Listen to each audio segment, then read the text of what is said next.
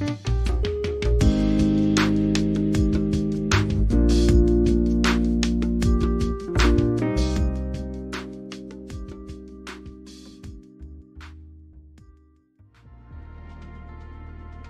guys, Clumsy here.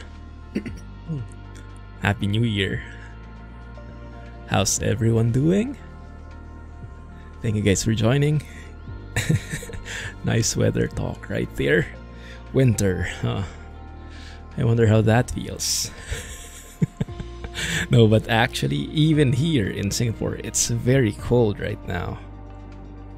Well, in Singapore standards, that is. Because we actually got, I think we will be getting at the coldest probably 23 or 22 degrees Celsius, and that's super cold in these standards. So yeah, it's harder and harder to wake up. Just want to stay in bed longer. Hey Scotsman, 15 months, goodness, first as well. How's your fancy second monitor? Now you can watch and train at the same time. Awesome. Perfect. Glad you made it here.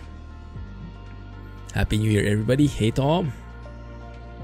-2 there. Oh my goodness. And it's snowing already. That sounds more like it. How about for you, Patrick? How's the weather there? In London with date, it's 2 degrees. Oh yeah, but it was 16 a few days ago. Goodness. Oh, that's fluctuation. Here it mostly fluctuates, I guess, 2 or 3 degrees in a day. We don't have those sudden jumps. 18 and now -2. Goodness. Oh my goodness. Hey adventurer, Happy New Year, man. How are things? Happy New Year and hopefully more train stream. Yeah, yes, I hope so too. We'll see.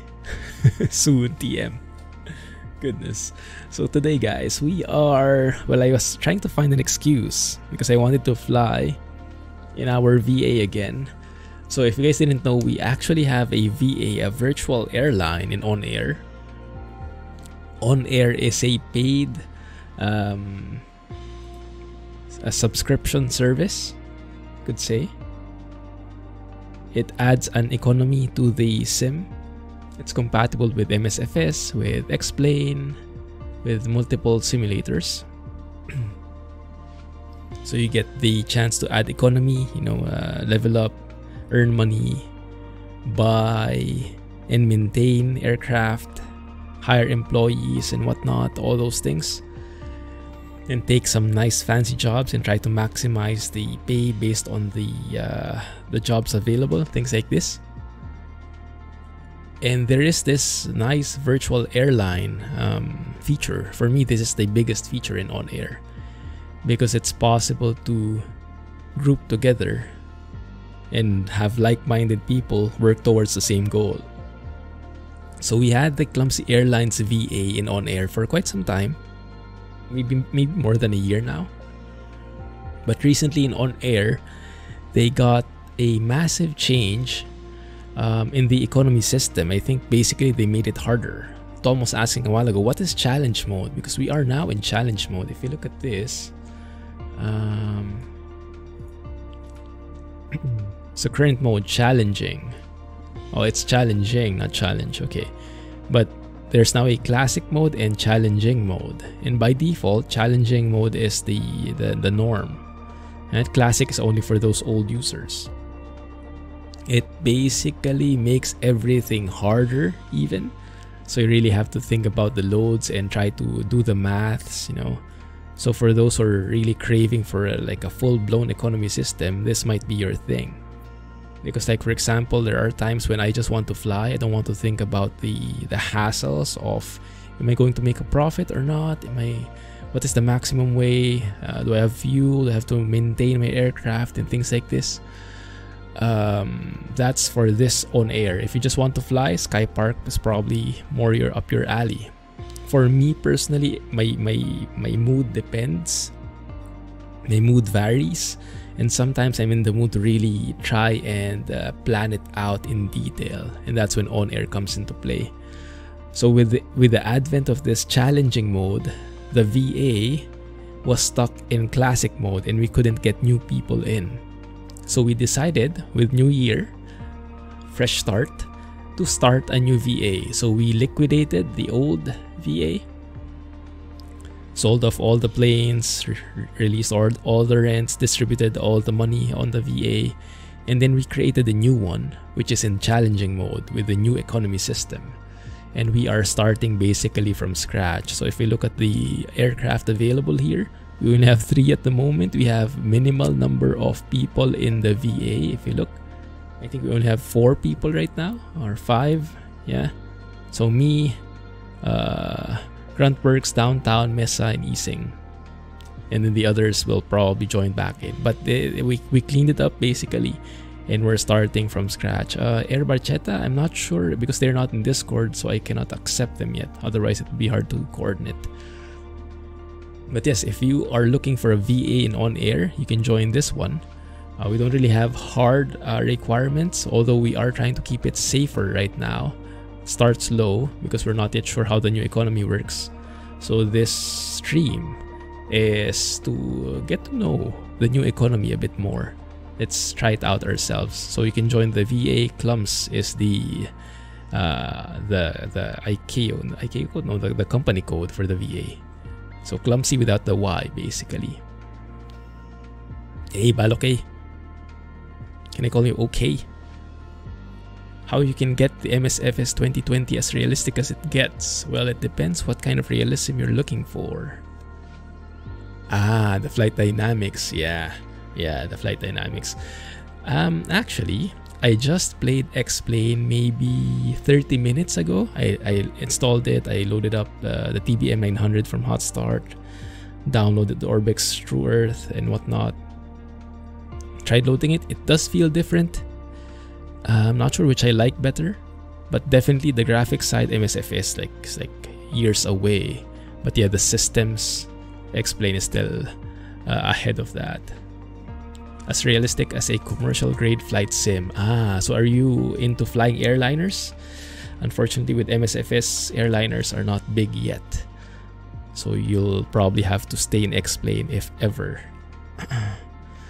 But hopefully this year will be the year we get some nice airliners in MSFS. The best we have at the moment is CRJ, I believe.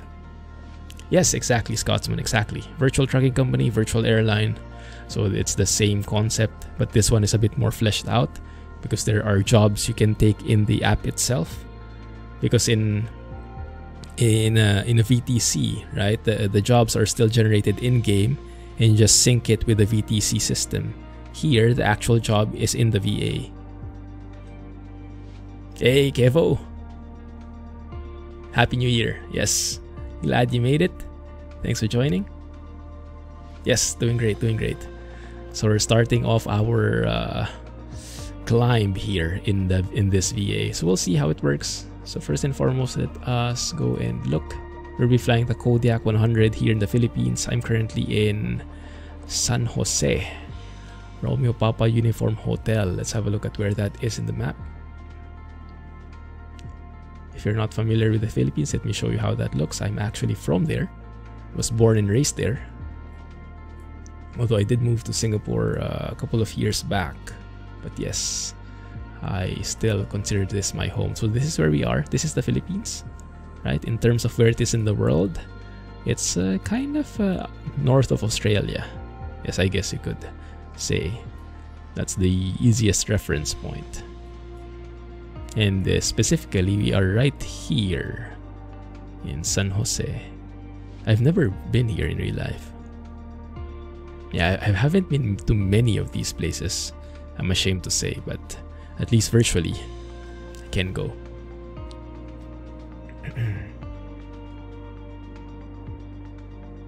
Yeah. Yeah, in terms of realism, I think it's getting there. If you're into flying GA aircraft, It is getting better. We have the Just Flight Arrow, we have the Kodiak 100. Those are the two best GA planes that I've seen in MSFS right now. I highly recommend those. It's not quite study level still, but it is definitely getting better and better with the flight dynamics, with the systems. Hey Maxwell, thanks for joining. Yes, I am from here. Yes, born and raised in the Philippines. Alright, so that's where we're starting. Where we'll get to, who knows? But that all depends on the economy. So let's go and check. So with the Kodiak 100, let's go and look for jobs. Hey Geek Squad, Happy New Year. How are things? You guys have school again? A380 in the game. Oh yes, same here. I have never flown a jumbo airliner in any sim yet. But hoping I get to fly one eventually, because those must give you a real experience. But I'm waiting for a real high fidelity plane to get released before I get into it. Just so, because with the bigger airliners, right, the priority, the main focus are the systems, avionics, how the FMS works and everything, all the different mechanisms, and they all have to be simulated. Otherwise, it's not the real experience. So I'm waiting. We'll get there eventually, I hope. So recently, OnAir added this thing, which is a good measure to determine if a job is profitable. It's not foolproof. It won't give you the full picture, but it's a good starting point. So this is this number is a value kind of computation. So based on the price per 1,000 pounds per nautical mile.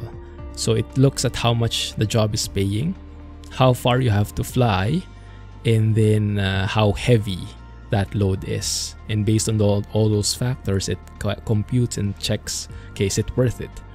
What is the value of that job? And so it gives a number to that. So basically, if you sort this descending, you see the best paying. In trucking, this is like the price per distance kind of thing. Right. Jumbo aircraft disaster. It wouldn't be far away from that, probably. Hey, Larger. Happy New Year, man. How are things going on your end? Cessna CJ4. Oh, yes. The CJ4 is amazing, especially with the working title mod. I think that one has the best, well, now we have the G1000 NXI, but the CJ4 has the best avionics so far in the sim. Airliners, helis, MSFS, bush planes, and the seaplanes. So in terms of bush planes, oh, you mean, yeah, for X-Plane you focus on airliners and helis, for Microsoft Flight Sim, bush planes and seaplanes. Yeah, that's a good way of putting it. Because the sightseeing is really unmatched in MSFS. The systems, it's getting there, not quite yet, but getting there bit by bit. So let's see. We do have, and yes, OnAir has some new missions, new types of missions since I last played it. We now actually have sightseeing missions as well here. So it's interesting how it does this, because we're in the Philippines, which is, I would imagine this is not manually programmed in, but somehow they're able to find points of interest. Odiongan Landmark, Honasan Beach Resort, Boracay Pub Crawl. Hey, like that. Has anyone heard of Boracay here, guys? Used to be the #1 go-to place as a beach in the Philippines. Boracay Pub Crawl. I like the sound of that. Alright, so there are 3 trips here, but it doesn't pay that well. Only 1,000 because it's only 1 passenger. I see. Yeah. So in the Kodiak, we can take up to 6 passengers, more or less. We do have 6 passengers in here, which pays a bit. Yeah, I think this one will do. I think this one will be good. Pays 5,000. We have 6 people on board, and it's a sightseeing thing. So if you look at the departure and the arrival airport, it's the same, because we're basically going to the sightseeing place, White Beach Lodge in this case, will be circling around the area so that the sightseers can take photos and appreciate the views. We have to stay there for a minute or so, I think. 20 seconds, right? 20 seconds within 0.7 nautical miles. And then there are different losses actually. It's specified here. Below radar altitude of 600 feet. It's pretty low actually. That means above ground. 600 feet above ground. And stay 20 seconds around that area. This would be very easy if we had a helicopter, huh? Just hover there for 20 seconds.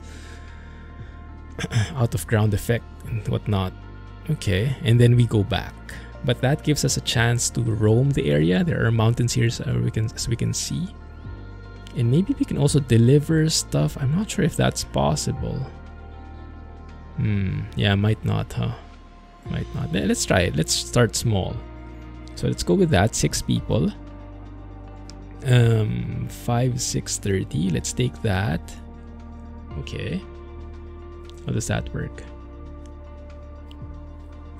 10 gig updates.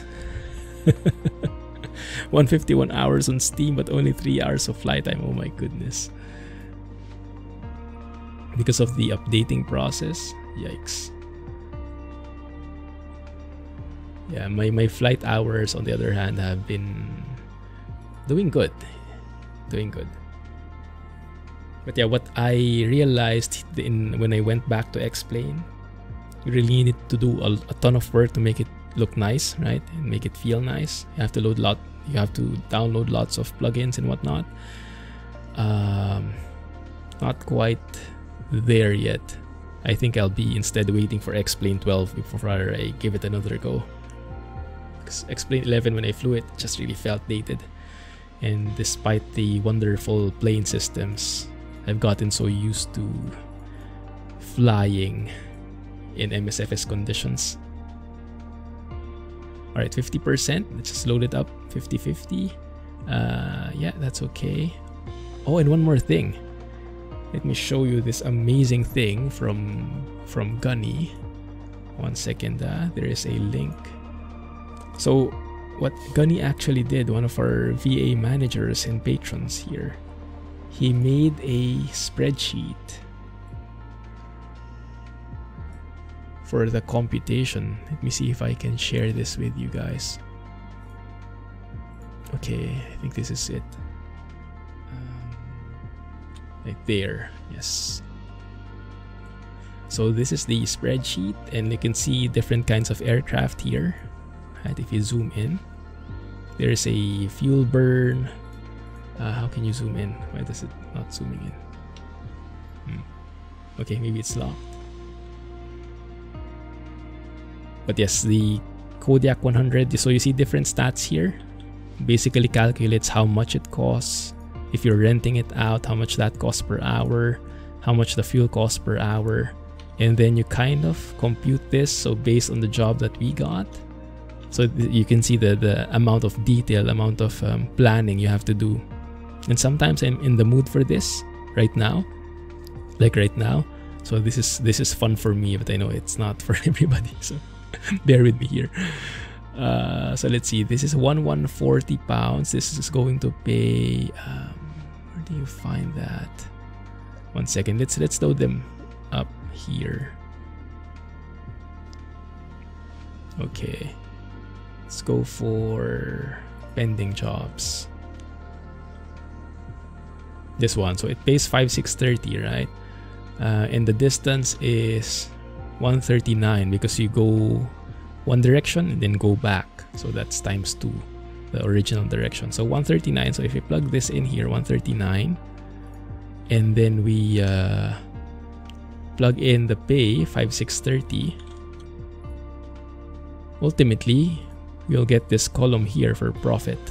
So based on the rent, the fuel, and the time it will take to cover that distance, and then that would be the expense, right? So this would be the expense right here, cost per hour, and cost this flight, actually this one, and then minus that with the pay that you're getting. So we'll be netting 3,800, something like that. Yeah, but I think this doesn't include yet the pilot's pay. So take 30% off of that, and that will be what the VA will ultimately earn. Something along those lines.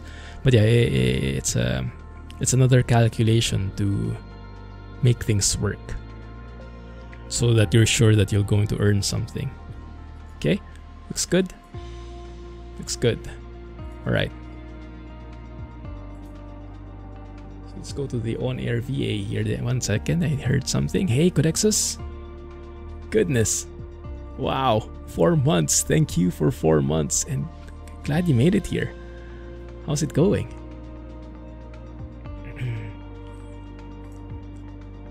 434 hours of playtime, but 100 hours of flight time. I actually don't know my playtime because I'm not on Steam. I can only track the flight time I have. I think I have 521 at the moment flight hours.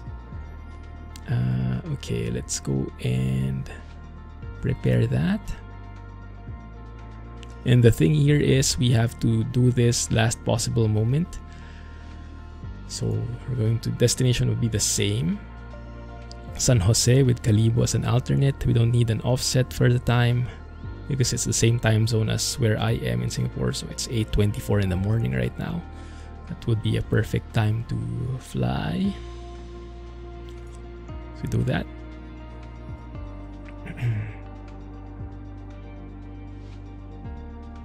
Yeah, maybe Explain 12 will have that answer. I don't know.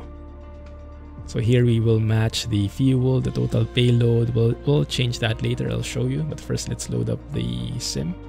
I hope live weather is back. There, yeah, 521 hours. That's the flight time. So if you load in San Jose here, load up anywhere, maybe gate 2. And we will have 6 passengers, no cargo, so maybe we can pick one which is a passenger variant, right? 1 second, where is it? Is it the Tundra Interior? Yeah, I think Tundra Interior is the cargo or the passenger variant.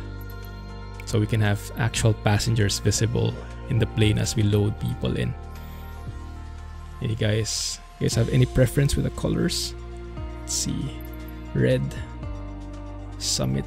I like that color, but it's Summit. Tundra. Just go through these quickly. A green one, wow. It's bright green. This one looks nice. Tundra Interior. Blue and yellow. Quite classy. Yeah, let's go with that. Okay. So in terms of weight and balance, we need 6 people. We'll adjust that later, I think. That's okay, we'll adjust that later.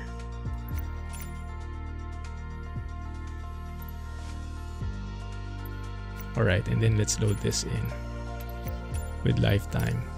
There you go. Ooh, ref approach is there, nice. So yes, I see a ref approach. Thanks for joining. Southeast Asia. So if anyone wants to fly with us, Southeast Asia server, spawn in at Romeo Papa Uniform Hotel. See you there. I also have a scenery. Will it crash? I also have a scenery of the maybe it crashed. I don't know. That's new. I also have a scenery of this airport, San Jose. We'll see how it looks. Although I did see this a couple of times already in past jobs. We'll see if that works. But yeah, I think it hanged. Goodness. Yeah, it did. It did crash. Okay. So that's going to be very challenging. That's my wallpaper at the moment. I wonder why it did that. It's not going to be good. Maybe that's due to the recent live weather problems. There's a new issue that people have been spotting, which have been acknowledged by the developers. They found that every day at midnight Zulu time, so UTC, the live weather disappears and it comes back like an hour later. And midnight Zulu, 1200 Zulu, I think is right now, right? It's 12:28 or 0:28 Zulu at the moment. So we might be in that window. Maybe that's what caused the CTD. So we'll see. Hey Deso, welcome back. How's it been? Yeah, Texas, it looks great so far. Looking forward to it. Bring back Swiss.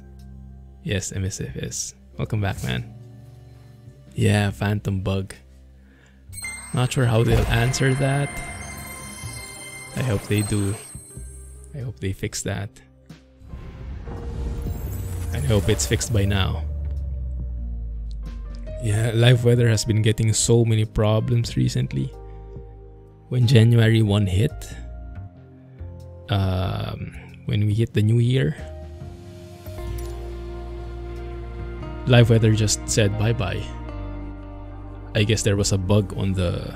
Someone was theorizing, maybe in the back end, the server was still looking at 2021, but it's now 2022. So it couldn't find any weather information, something along those lines. It's likely, it's highly likely. I wouldn't be surprised. These things do happen in production systems. But yeah, we didn't have live weather for 4 days or 3 days, I think. Until the guys from Asobo went back to the office and fixed it. But now we still have this daily outage on the live weather. And I'm not sure if this is something they will fix or if this is just a limitation.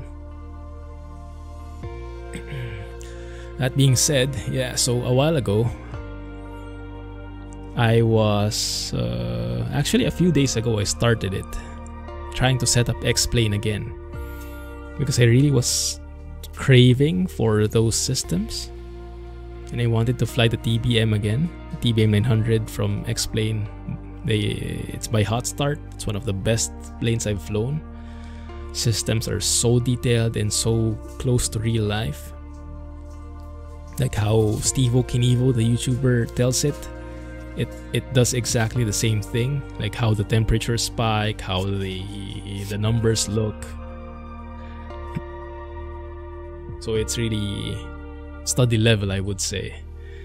And there's this new plane that's coming out from the same developer in 2 days, I think, or 3 days. The Challenger 650, if I remember correctly, which is the predecessor of the CRJ. It has very similar avionics. But yeah, I wanted to see if I wanted to buy that, if I wanted to get back into X-Plane. So I loaded X-Plane, loaded as much as I could in a short time. All the plugins that I had access to. Because I still have plenty from when I bought them years ago. And I loaded them up, I tried it out. It was pretty underwhelming, the graphics. Although yes, the systems definitely were there. And they were still as great as I imagined. And the flight dynamics, how it felt, was different. Wouldn't say it's better or worse, just different. So I'm not sure which is the right one, but either way, I'm sure I can get used to either like MSFS flight model or X-Plane flight model. Either way is fine with me. It's just something to get used to. But yeah, the systems are definitely great, but the visuals, oh, they're very bad. Yeah, I think it needs a lot more work, a lot more plugins, a lot more customizations, a lot more tweaks to make it passable with these standards these days, especially with MSFS now entering the sim.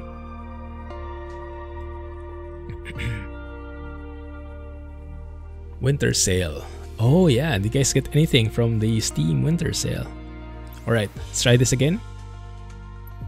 See if this will work. We did get that issue when live weather was not working. People were getting CTDs when they trying to spawn in a runway. An airport that had, well, any airport. Some people are getting CTDs when they try to spawn in with live weather. So that might be it. That might be it. Romy Papa Charlie 512 would be our tail number. Within balance, spawn it up 50. There we go. Let's start with that. Okay, that looks good. Let's see this time, guys. Second time's the charm. Rough approach is still there. At least for you, it was working. Better graphics to play game. Super visual for things. Yeah, it's the immersion, right? And sometimes when the graphics looks like 90s graphics, it's hard to get immersed in something. So as much as I wanted to try the new things coming out for X-Plane, the Level Up 737, the upcoming Challenger 650, oh, now it works nice. I decided maybe I stay here in MSFS for now. Maybe when X-Plane 12 comes out, I'll give it a go, but X-Plane 11 as it is, it's a bit too old for my taste. Okay, start it up. There we go.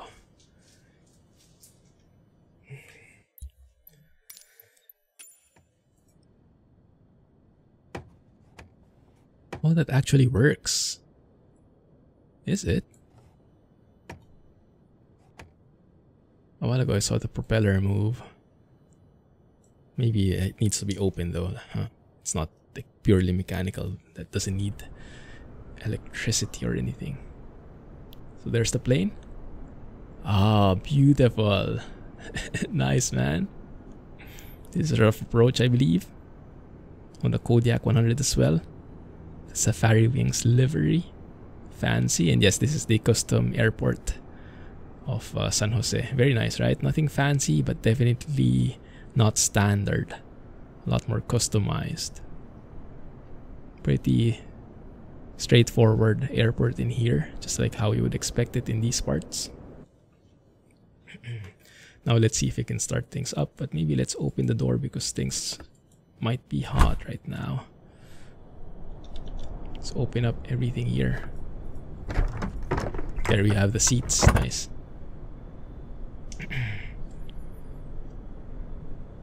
Let me try and load it up here. Yeah, X-Plane 12 looks pretty promising based on the previews. And if it would have closer to graphics like this with the systems from X-Plane, that might be a good combination. I am doubtful it would match the graphics in MSFS fully. Like the satellite images, it wouldn't have that. Like just go anywhere in the world and you'll have proper satellite images. You'll have to download them yourself still, I think. But the clouds at least will be 3D now, no longer 2D sticker looking things and whatnot. Alright, let's try this again. Flight offset. So we have 6 people. Let me try to match that here. I don't see any clouds though. I'm not sure if that's live weather or really not loading anything. How does it look on your end of approach? I think this is live weather because I'm getting custom winds. So a good indication normally is if you're so I have little nav map here and you can see the winds information. 86 at 5 knots. The default I think is like if it's coming from the west at around 2 knots, 3 knots, then that might be the fake weather. Yeah, so it looks like live weather did load. But then the clouds don't look proper. We'll see, maybe it loads later on. Okay, maybe that's still loading in. Okay. Let's start loading up people. Maybe it's better if I look from here so we can load people bit by bit. We have 6 folks. Let's put them at maybe 80 kilos. What is 90 pounds? Because 90 pounds is what OnAir is expecting. We put in maybe 85. There they are. 1, 2, 3, 4, 5, and 6. Right? We're actually a bit above now. You can lessen the load a bit. Because there is a way, so in OnAir, some people are complaining about OnAir like this, that they're setting the weights wrong. If you start this flight, there's a way to auto set the flight in the payload and the fuel. I highly recommend against it because OnAir does not have information on the CG, the center of gravity. So it will load it wrong. So I suggest you load it manually and just match the numbers here. Look, if you look here, sim has 1243. We are due 1141, so we can actually lessen the load a bit. You just do that manually so you have a bit more control about the center of gravity, the weight and balance. Right now we have almost full aft CG here. Let's make some people lighter. I think we're still good. Yeah.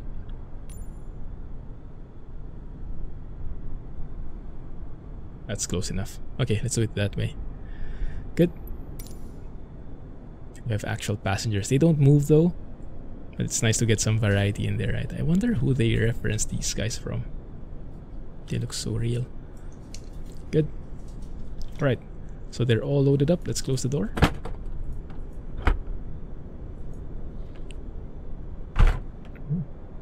Yeah, I don't like the graphics either. You can make X-Plane 11 look great, but you really have to work for it with the plugins and the tweaks and whatnot. Okay, close the door, open up the window. It's a bit hot here, and let's start the plane. Start hearing the fans, the avionics fans. That standby indicator, I'm pulling the circuit breaker for it because it's a huge hog in FPS. I don't really need it. Fuel tanks. Push that in for the firewall. Looking great. Still aligning, keeping level. Don't think it would get close. Yeah, me neither, but I think I will be able to play it. Because the planes in X-Plane, the third-party planes there are amazing. Let's have a look here. PFD options, altimeter units, let's go back to hectopascals. And over here in this airport, there is a 12-foot elevation, so that looks like standard to me. Maybe lessen it like so, 1012, something like that. Yeah, that looks good. Okay, and today we'll be cruising at, you know what, I'm not really sure. Oh, I think we're going to Puerto Galera. It's a very famous spot, beaches and whatnot. Nice. Oh, I hear something. The Graph approach is starting his engine. Very nice. Let's go and start to do the same. Am I missing something? Well, we'll know later. Turn on my beacon. And before we start the engine, I have to start the flight in OnAir so that it starts tracking what I'm doing. And that will start the counter for the rent. Good. Alright, I think that's working now. Nice. Let's turn on our aux fuel pump. Turn on the ignition. Clear prop. Turn on the starter. Monitoring NG. When it's above 14%, switch to low idle. Your flight will be monitored until you land and shut down the engines. There we go. That's OnAir confirming that it is capturing. NG is climbing. There we go. 53%. We have a good start. Release that. Turn on the air conditioning. What is it outside? 27 outside. Not that hot, but not that cold either. Let's get a comfortable 22 degrees in here. There you go. And get out of feather mode. Turn on the generator. Moderate the amps. It's normal. Turn on the alternator. We are good to go. Hey Ahmed, good morning. Hey Bao Bao, glad you made it. How are you? Are you get busy with these days? Romeo Papa Uniform Hotel is the IK code of the airport. Romeo Papa Uniform Hotel. Let's go to engine inlet bypass as we're on the ground here. Let's go to, let's fly VFR. So let's go, I'm not sure actually what is the VFR squawk in the Philippines. Just going with 7,000. Transponder to altitude reporting. Looks good. And here, maybe let's just cruise at around, I don't know, 4,500 in terms of altitude. We're just going to traverse the island off the coast and just go north.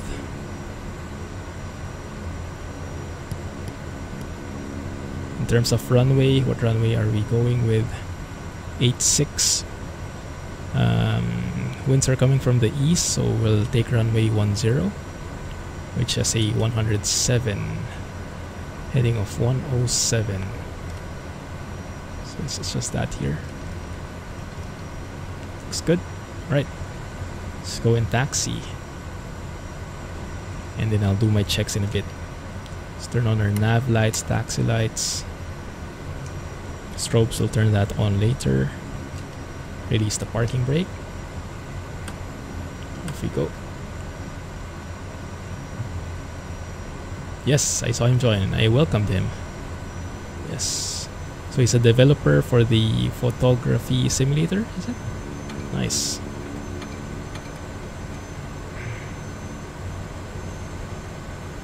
Oh, one thing I didn't compute yet. Let's see, our takeoff weight is... Oh crap. This is in kilos. 1 second guys, huh? Let me switch back to pounds here because all of the computations are in pounds. Let me use US here. It's easier for me. Oh, nice. Who this guy be? Yes, let's go fly together, guys. If you look at our pound, 6169 would be our takeoff weight. And if I go and get that image I got from a screen capture from one of Missionary Bush Pilot's videos, he has the V speeds there. So we had 6169, so we're at like 6,300 maybe. Takeoff would be 59, landing would be 69. So let's go and plug that in, 59 and 69. So timer and reference, let's go. VR would be 59 knots. And then maybe for VX, no, for glide, hopefully we won't need that because we don't have VREF in here. If we need to go back, then 69 knots would be our VREF speeds. That's you, Maxwell. Nice. Thank you. Alright. Right, off we go. Actually, I had that released already. So let's do our checks here. Gas. We do have gas. Yeah, so fuel selectors are on. Firewall pushed in. We have fuel 50%. Just turn on the aux fuel pump. Here it is. Gas is on. Undercarriage, we need flaps 20. Let's verify that. Yeah, we have flaps 20. I like how the cabin actually shakes during taxi. You can see it in the wing there. So realistic. Yeah, let's do a back taxi here. Looks clear. Right, so undercarriage is good. Mixture. Let's go to high idle. Props are full forward. Switches. Let's go and turn on our strobes. Landing lights. Let's go to pulse. and we should be able to turn off taxi lights. Alright, let's back taxi here to the beginning. And one thing that's important that we should never forget, especially on this plane, set up the trims. As we have a mostly full aft center of gravity, we need more forward trim like this. I would imagine something like that would be enough, or maybe even more like this. And then we need some right rudder trim as well. Let me get a bit of right rudder trim right there. You see it over there. I think that should be enough for now. Good. You see the pulsing lights working. It's nice. Alright, so we don't really have a plan in mind, guys. No flight plan. But we're basically going to be traversing the coast here on the west side of the island, making our way north until we get to the sightseeing spot. And then I'll just circle around there, have our tourists here take some photos. When they're happy, we go back to this airport, and hopefully we get paid. We'll see. Okay, see, photography for sim and World War II rebuilder. Nice, cool. All right, there's rough approach. There's Maxwell. Let me just position myself here. Are we going to do a parallel takeoff? That would be cool. Nice. Wait for Maxwell. Over here, 107. But yeah, I do like all the sounds, the immersion that this plane gives. There's even a cup holder, and you can even adjust the air conditioning, the vent. It's so cool. Ah, yes. And now we have 22 degrees. Cool. We do have clouds now. There we go. Nice. That feels more realistic. And did it change our QNH? Not really. It's still there. I think 1011 would be better. No, 1012. It's better. Yes. Good. Alright. Okay, cool. Let's do it. 59 knots would be our rotation speed. Let's see if that's really going to work. Checklists are okay. I'm feeling the switches here below. Everything is in the up position. That's for my checklist for Gumps. Alright, that looks good. Okay. Stay center line. Airspeed's alive. 59 knots rotation. And we'll just nudge it a bit. There we go, 59 knots. It works. It works. Amazing. Okay, nice. That Airborne calculation seems to be working perfectly. Right. Let's keep it here. There's no landing gear to extend or to pull up, right? I'm going to tap the brakes anyway.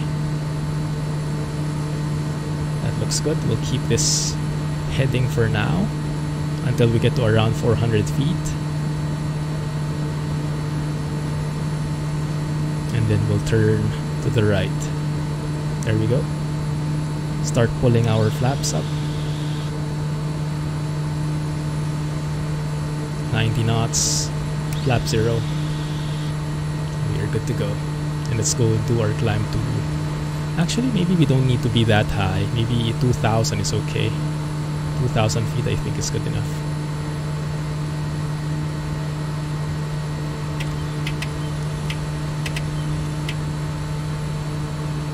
The takeoff speeds, yes. I got that screen capture of the takeoff and landing speeds from Missionary Bush Pilot. I haven't really seen it in the manual from SWS, from SimWorks Studios, nor from the official POH. So I'm not sure how accurate it is. But so far it seems to be working fine. I've been trying it with different weights and it works. I'm not stalling when I'm doing those landing speeds, those VREFs. And I'm properly rotating at the speeds that it's indicating based on the weight, so pretty good actually. I have a large side slip in here because I have too much right rudder now, so I need to lessen that. lessen the right rudder so we fly a bit more coordinated. And now that we're airborne, I should be able to continue my climb. Remove the aux fuel pump to standby. Shall we keep our landing lights to pulse? No, I think they're okay. Turn them off for now. And then what we need to do is actually pull back on the RPM. You can hear it winding down a bit. We want that to be 2000 RPM. Just pulling back my propeller lever. And I'm monitoring it. There we go, 2000 feet as well. Also, I think we can increase the brightness of the screen here if we dial this up like so. There you go, it's a bit better. And let me trim myself here because I think still not properly trimmed. There we go.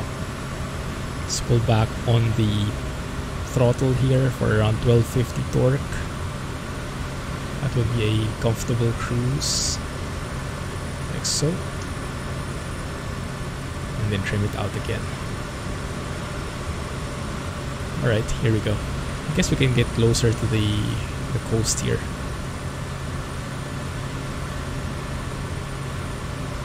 I do feel the winds pushing me out from the east here. Quite nice. Yeah, table. I'll show you the table. I took it as a screenshot, literally took a screenshot as I was watching one of MVP's videos. Let me show you that one. And it's working. It's working. So we used the 6,300 pounds gross weight here, taking off at 59 knots, landing at 69 knots later, maybe even lower.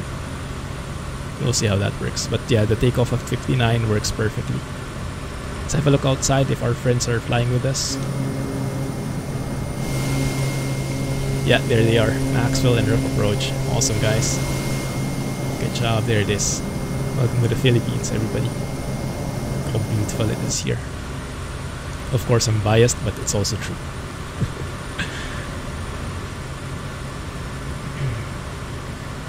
Let's go and trim ourselves up.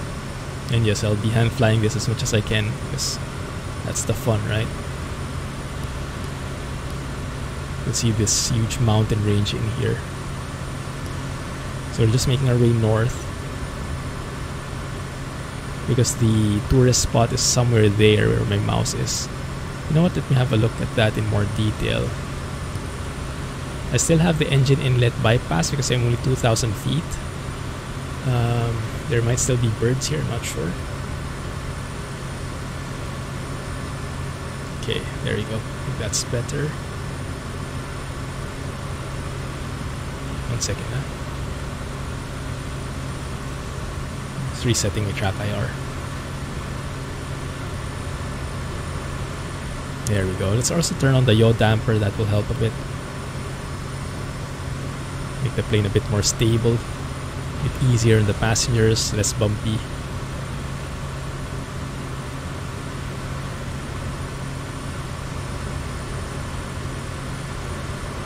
And yeah, when I flew in X-Plane, it didn't feel like this.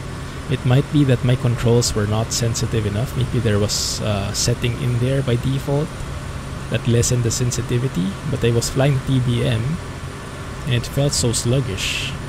So I'm guessing I should be tweaking that a bit more. I'll probably revisit it later when I get the time. Let's see.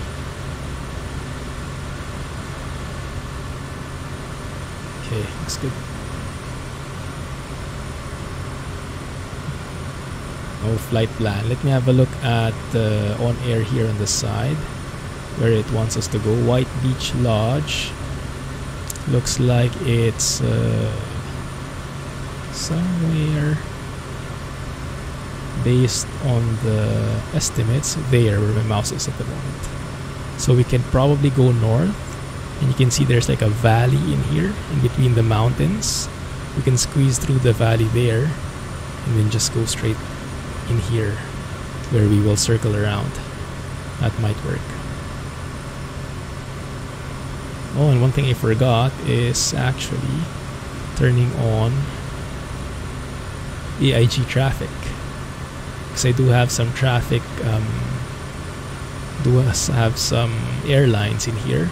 In the Philippines, I downloaded Philippine Airlines, Cebu Pac, AirAsia, I think those three mainly. So we should see some planes at least in the sim as they fly along. Do some plane spotting airborne. I don't think I've even trimmed yet still. 1 second there. There we go. There we go, that's more like it. I also like that they have like this trim sound, trim button. Just makes everything more immersive. It all adds to the immersion factor. Winds are pretty stable here away from the mountains. No downdrafts or whatnot. And yes, also the winds are pretty mild actually. 3 knots coming from northeast. Nice. Yeah, even on the water, it's almost like glassy, right? No waves and whatnot because the winds are so gentle. Thrustmaster TCA yoke, nice. The yoke, you mean the one for the Boeing? Yes, I heard very good things about it. I'm not sure. Well, I don't have it. But yes, Thrustmaster has been known to make great products. If you're looking for a yoke, that's one thing that you can look at, the Thrustmaster yoke that just released. Or if you have access to it, I think one of the best right now for the price is what I'm using, Honeycomb Alpha. It's almost always out of stock though, so that might be harder to get. But either one of those, I think you will not regret it.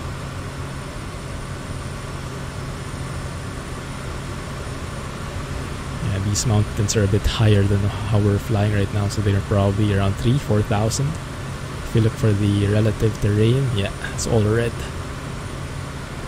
We can simply go higher and go above them, but we don't really need to at the moment. Okay, the game should stutter a bit. AIG traffic just loaded up.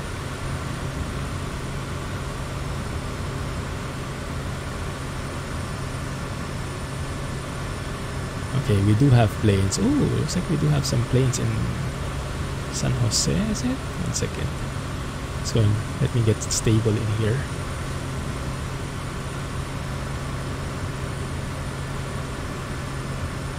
Go and check it out.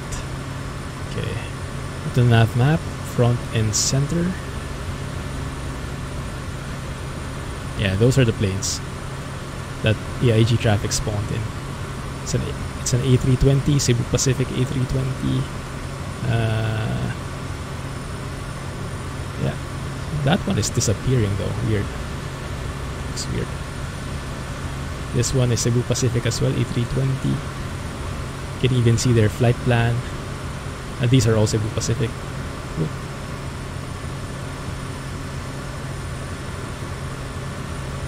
Let's get that back to Topo. There you go.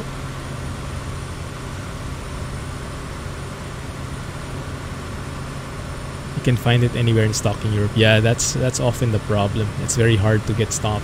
Mine, I actually shipped all the way from Canada. I found someone from Canada in Amazon selling it, and I had it shipped all the way here to Singapore. So it took a few weeks, I think, and I had to pay extra tax because of the import taxes, but it was worth it in the end. But yeah, I can imagine on your end, the shipping is always a challenge, right? So I think ultimately you get whatever is available near you. Yeah, the shipping. How about the Boeing yoke, the Thrustmaster yoke? Do you have it available there already? Because it just released, right? I'm not sure if it's in the market already.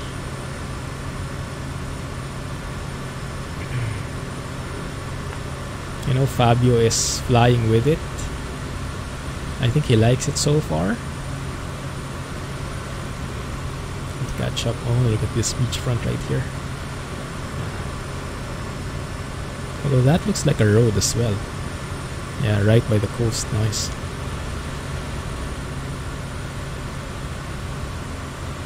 Let's have a look behind us. Yeah, the guys are doing great. Man, that looks amazing. Yeah, even this simple thing, right?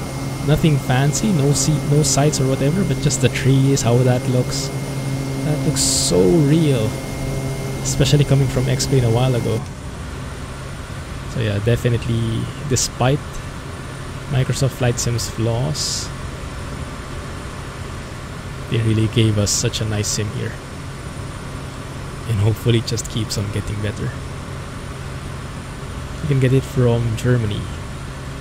The shipping is like 15 euros, so not that much. Ah, nice. Yes, go for it, man. Go for it. You won't regret it. That should be a good product right there. 15 euros, that's actually pretty cheap. So does that one come with the throttles already? Is that like a package? You get the yoke and the throttles? Or is that separately sold? I think we have it over here as well. We have like an official Thrustmaster store here in Singapore, and yeah, they're selling the yoke here already, along with other stuff from Thrustmaster. RPM went down to 1990. Let's bring it back up a little. 2000 RPM, there we go.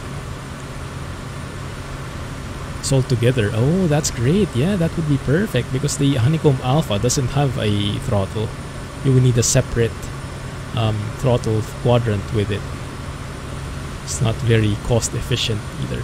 So even though it's great, it's a bit more pricey. Nice, Geek Squad. Where were you driving? Did you have Pro mods enabled already?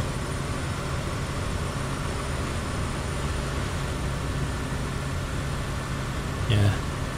So flying visually like this, it's going to really be hard to beat MSFS with its big maps and all the different cloud technologies, right? I wonder what X-Plane 12 will offer. But I'm really looking forward to it because I heard many, at least some. For example, the TBM I was mentioning a while ago and the Challenger 650. So basically from Hotstart, the developer, they confirmed that their planes for X-Plane 11 will get a free update to X-Plane 12. So if you bought it before, you will have a free update for X-Plane 12 already. So you don't have to buy it again.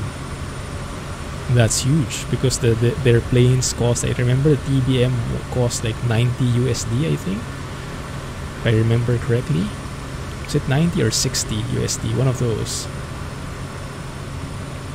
So it was pretty pricey, but you get updates for free, and yes, including when the sim itself gets updated. So we'll see. When X-Plane 12 comes out, I'll most likely give it a try. And maybe, hopefully, we can use both sims, right? Maybe depending on the plane that releases, we can switch to whichever sim we want. More choices, more competition, more fun. If only your PC could run it. Yeah, that's the thing. That's the truth. Yeah, it really is quite challenging that way. The specs required are getting higher and higher, and the supplies for the parts are getting lower and lower. That's the dilemma. Oi, Jack! Goodness! The grind worked. Congrats on the FL1. Such a nice tanky truck. Did you try sleeping in it yet? It's amazing. You can sleep anywhere. Even though it technically doesn't have a sleeper, right? When you look in the interior, but no complaints. We don't like it. There they are. Let's take a photo there.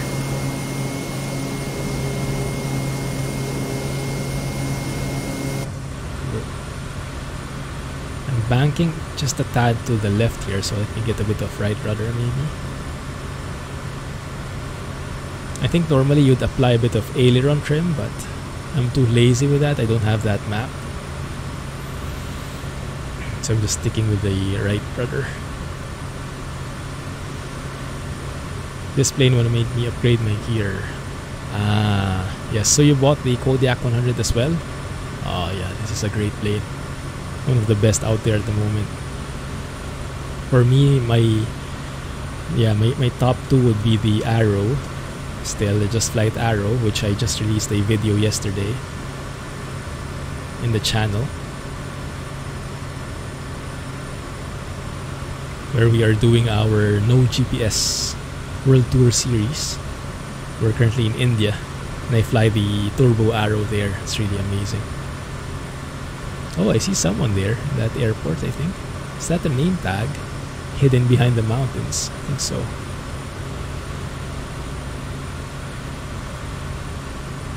Oh, that's awesome, Max. Yeah. It's nice that live weather got fixed already, because I was craving to fly, but we had live weather issues, so I was waiting for it to get fixed, and it was just perfect timing. It got fixed when I got a chance to fly. Let's try releasing the engine inlet bypass. Let's go back to normal. We should get a few more knots, I think. The torque should increase a bit. So let's see, from 1,300, let's see what the final torque would be after we give it a couple of seconds maybe. And our airspeed should also increase as a result. Because yeah, the bypass protects your engine, but it also lessens the airflow, I believe. So your engine is not working as, or is not being able to put out as much power as it can.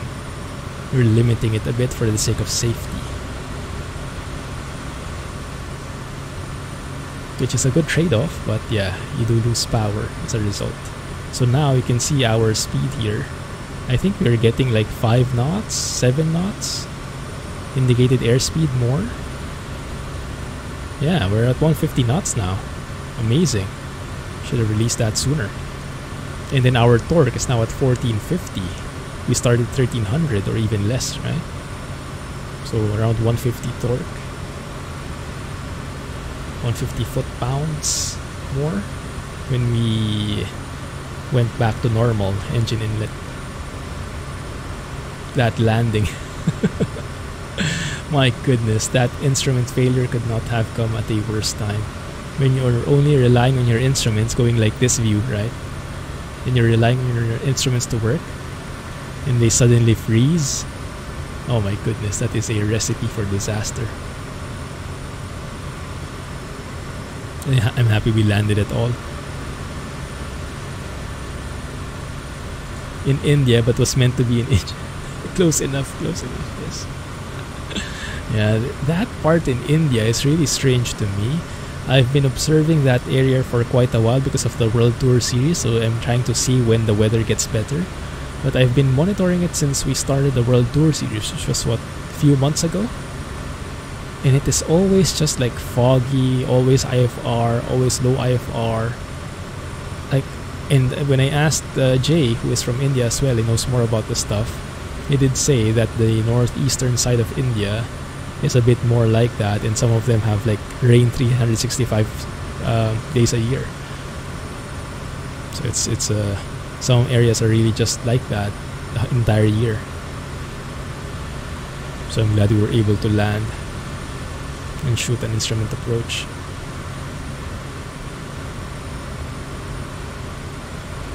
World of Truck events. Ah, I see. Yeah. So you were doing the Christmas event. I think that ends on Jan 16, Geeks 1. Still have time to finish it.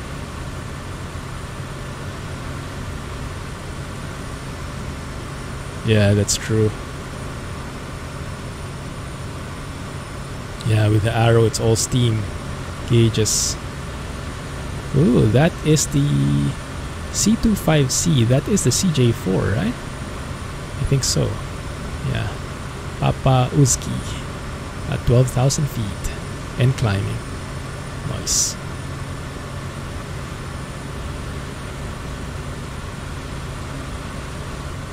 Yeah, these kinds of flights, very relaxing.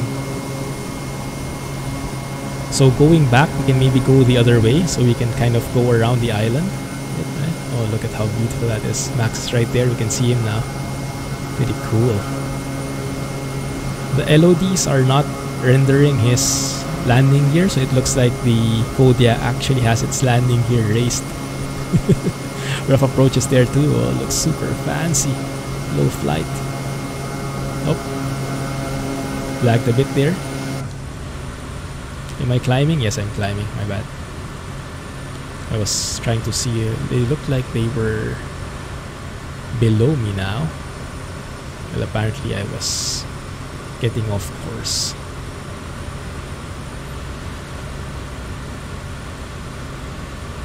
Right, Jack. Thanks, man. No worries. Motor down for the win. Oh, look at that.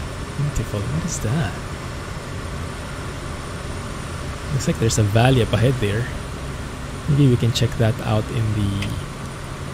I think I have to retrim the plane because when we released that engine inlet bypass, got more power, so it's just trying to pitch up more. So I have to trim it down again. Makes kind of sense. And as we're getting more torque, I think I have to adjust the rudder trim too.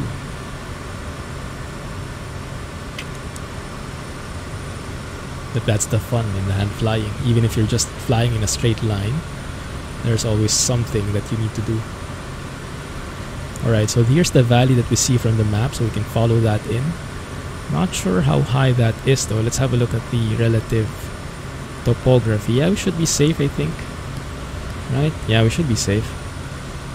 Some green spots there, so it should be 2,000 feet if I remember correctly. Green is 2,000 feet. Yeah, okay, should be okay.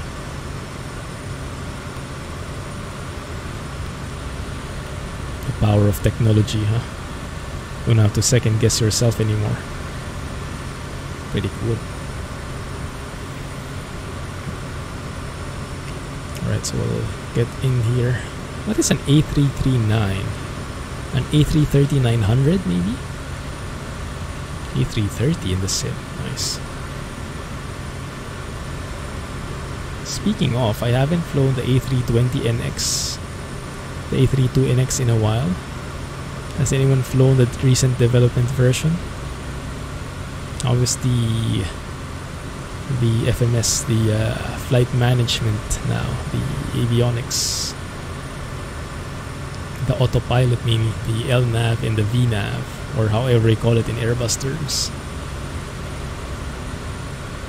Start our gentle right turn here into the valley.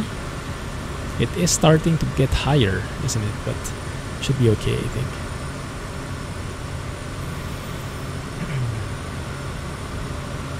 Then let me have a look at OnAir here. Zoom in a bit so we know exactly where we have to go. We are getting near Puerto Galera. I think this is, yeah, I think this is Puerto Galera. White Beach Lodge. Let me have a look at my other screen.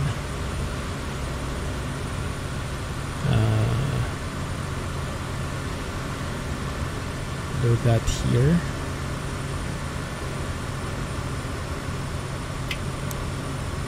Maybe let's trim out properly first, so it's not running away from us.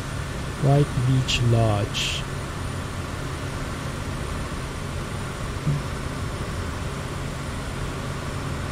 Well, there might be many White Beach Lodges.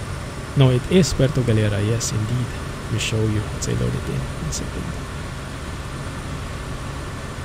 I think I've been here before, Puerto Galera, but I can't remember to be honest. Oh, there's Max right there. With a Cody. 2,000 feet. Fancy. 2,200 more like. Yeah, so this is where we're going. Keep an eye out on for this establishment, White Beach Lodge. Pretty straightforward looking establishment, but I think the highlight here are the beaches. Yeah, with Puerto Galera it's mainly the beaches. 1 second, huh?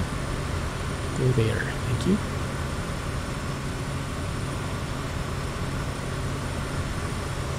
I'm trying to remember. Ah, so that's it. Yeah, because I remember to get to Puerto Galera, you have to take a boat from for example, if you're from Manila, the capital. So let me show you the map here. So Manila is right here. So this is the Philippines, right? Manila, the capital, is right here. And then Batangas is a very well-known spot for vacations, for road trips. So oftentimes people can like take their car south to Batangas. And then if you're going to Puerto Galera, if you look here, there's actually a ferry route from Batangas to Puerto Galera. So you have to take a ferry to get to that place because it's literally a different island. And that's where we're going here. Somewhere in Puerto Galera. White Beach Lodge. Oh, there it is. White Beach. Very nice. Yeah, I wonder how OnAir does that. Because I think NeoFly has something similar. How do they programmatically find the tourist spots? I doubt they plug that in one by one for the entire world. Super cool. This view. Oh, look at Maxwell there. Cruising by the mountains. Nice. Working title CJ4. That is amazing. Yes. That has the best avionics in the sim, in my opinion. Well, now the G1000 NXI is catching up. So maybe this one has the best now, but before, the CJ4 really is amazing. Even during the beginning. That's how Working Title got their renown, their fame. Because they released such amazing mods for free, which made the sim feel more like a sim and less like a game.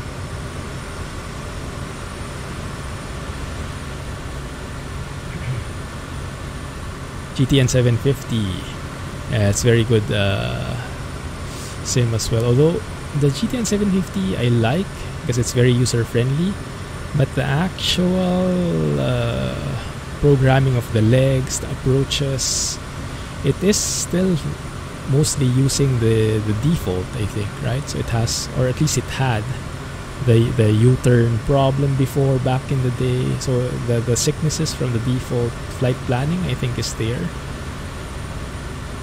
But all the fancy features like Navigraph charts, VNav calculation and whatnot, descent, top of descent calculation, and just easy drag and drop interface makes it really a useful tool for navigating around.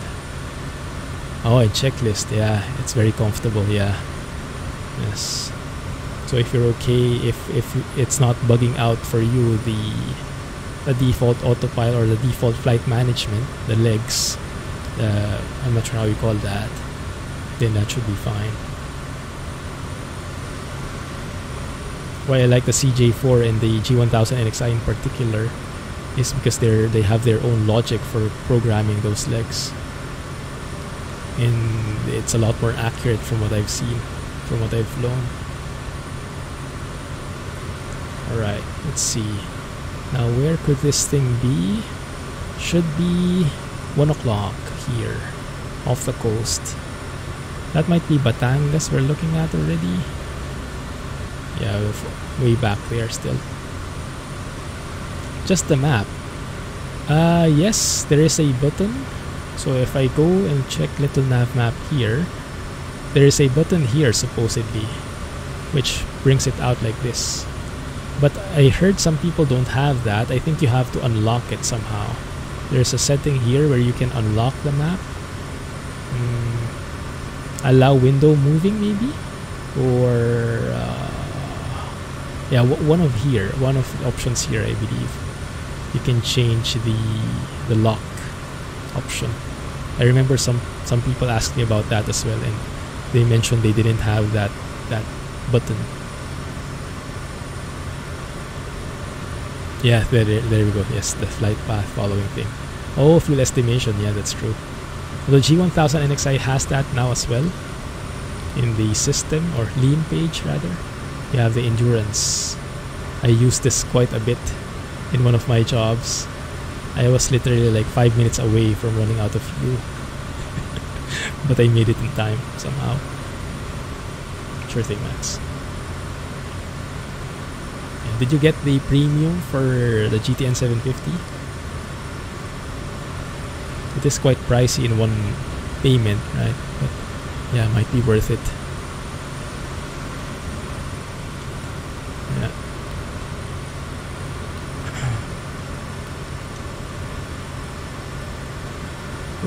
bad. Going below 2000. Actually, we should start going lower and going slower as we get nearer the destination, because we need to be below 600 feet, if you guys remember. Below 600 feet AGL. And we are getting very close, I think. If I'm just eyeballing this, let me show you what I'm looking at. This is what I'm looking at. So the destination is there.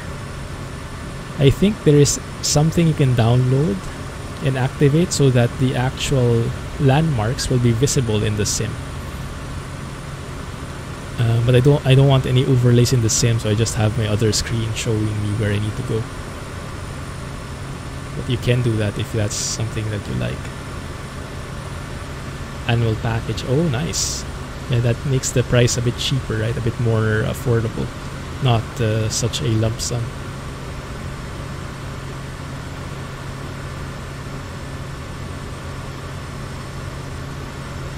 Yes, on-air sightseeing mission. So let's start going down. Maybe to 1,000 feet for now. Start descending here a bit. What's the weather like here? 22 degrees for real? Wow, it's really cold right now. Winter in the Philippines as well. As wintry as it gets. Yeah, I was mentioning that a while ago. If this was a helicopter, it would have been so much easier. Staying in place for 20 seconds, few minutes. And with a Kodiak, it shouldn't be that hard either. You can go slow. And you can just go around in circles. But we'll try to spot where it is, if we'll find a house at least. I don't think it's actually in the sim. Let's go to maybe 500 feet. MSL. Actually, maybe not. Maybe 1,000 is where we're staying. Because these mountains here look like they're eager to meet us. And I can't say the same. Okay, so should be close. Should be one of these, I think. We find the house. Maybe it's here, maybe it's not. Maybe it's that. I think it's that one. That might be the White Lodge somewhere here. Yeah. White Beach Lodge. Could be, possibly. But it's this beach that's the highlight, I would imagine. So let's go 1,000 feet. Let's start slowing down. And we'll do circles here. But we should get a tone when it's time. Oh, there's rough. Way braver than I am. Man, the seaplane variant for the Kodiak would be amazing here, huh? With the floats. Yeah, there it is. Puerto Galera, guys.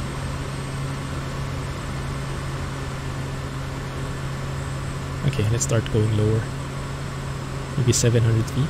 Or let's go 500 feet, why not? Yeah, we're passing it. It's this one for sure.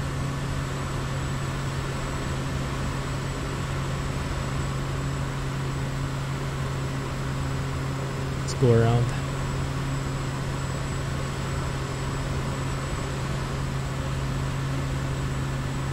Come on. Don't beat off the speed so much. There we go. Yeah, I see it in the OnAir map. Do you have the plugin installed where you actually see it inside the sim? I don't have it.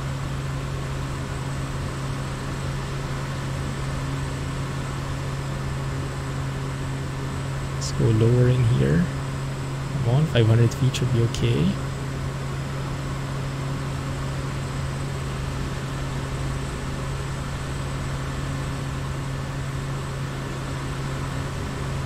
My goodness, this is scary. There it is. We are now in the White Beach Lodge zone. You can hear the tourists taking photos. Oh crap, what? Oh, there you go.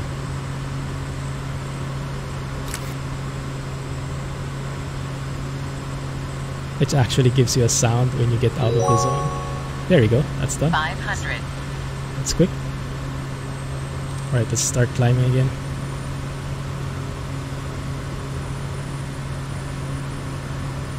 Just a bit of right rudder as we climb. Awesome. Yeah, but those audio cues are nice. Give you a nice indication of if you're doing the right thing or not. Only an arrow object pointing down. Ah, I see. Maybe you should install it, huh? Quite nice. If you look at our flight, our breadcrumbs in here, that's what we did. We basically looped around, gave them a nice preview of the place. Back here. Let's get back to 2,000 feet and continue on this other side of the island.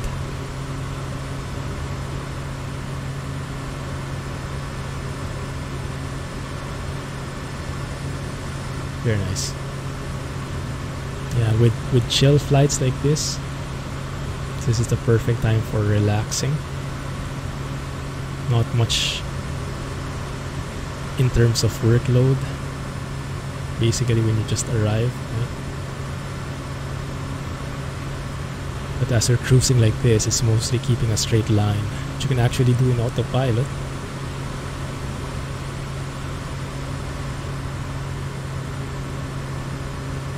But it's also quite fun. And flying it. Right, let's go back. It's only visible in the near vicinity about 3 to 4 nautical miles. Oh, that's not bad. Yeah, I like that. So it doesn't, like, how do you say, break immersion because there's an arrow floating above or whatnot. That was my main concern. That's why I didn't install it.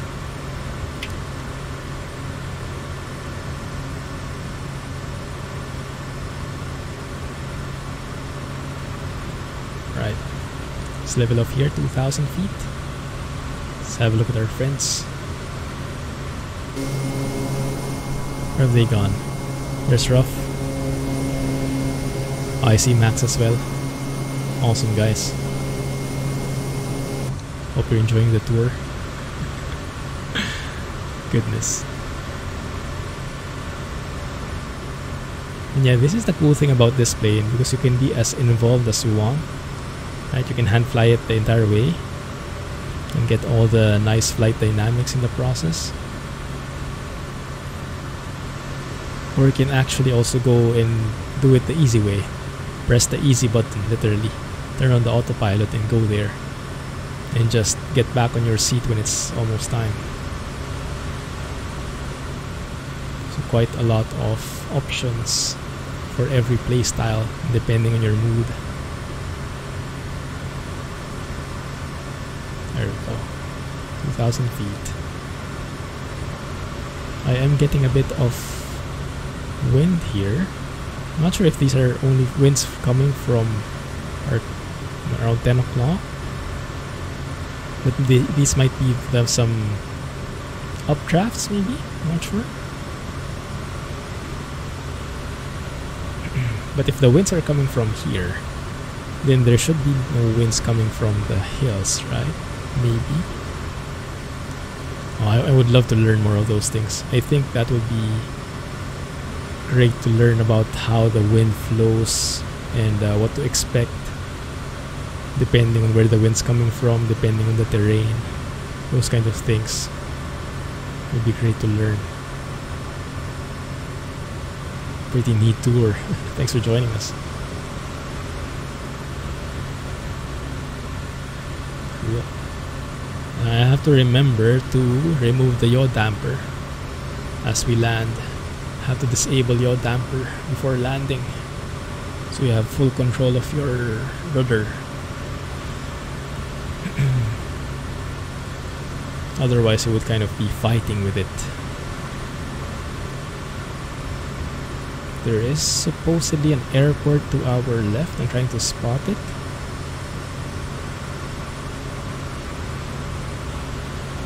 Don't quite see it, but there is a city there. What city is that? RPUK. Let me have a look at the nav map. This one. Calapan. That might be it, yeah. So the airport is beyond the town. I hear someone, I think. One of the guys is near me. I can actually hear them. Oh yeah, there it is. There's Rough. Nice. And yeah, this is something that's understated, I guess, oftentimes. One of the main perks of this sim is actually the multiplayer, right? It's how easy it is to fly together. Just load up in the same place, make sure you're in the same server, and that's good. No more like joining game, creating a game, you know, typing in passwords and whatnot. Just load in like you normally do, and you'll meet each other. It's amazing. That's something you don't get in other sims.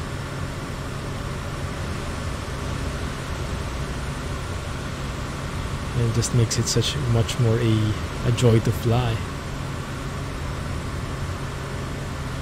Very interesting here, the weather. Are those clouds at the bottom? That might be one of the things that they are complaining about, like the clouds at the bottom like this. At which point should have turned into fog or something. I don't know the details on it, but just looks a bit off, doesn't it? That being said, still looks great. No complaints.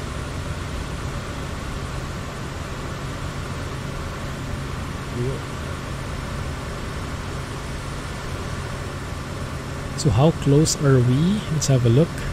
If we go for nearest,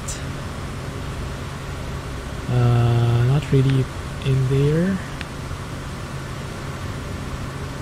RPUH, that's the one. VFR, okay. 57 miles, really? Oh wow. Thought we were closer. Okay. But we can actually go direct there, right?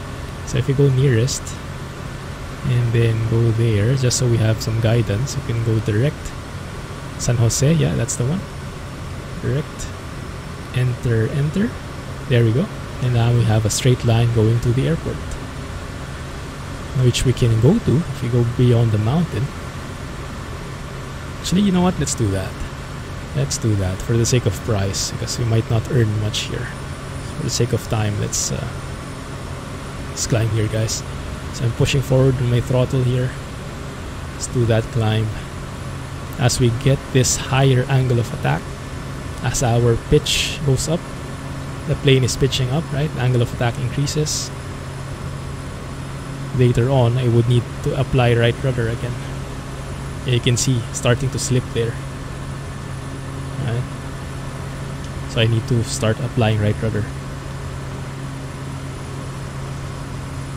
for the climb. You'll probably need around, I don't know, 6,000 feet more or less.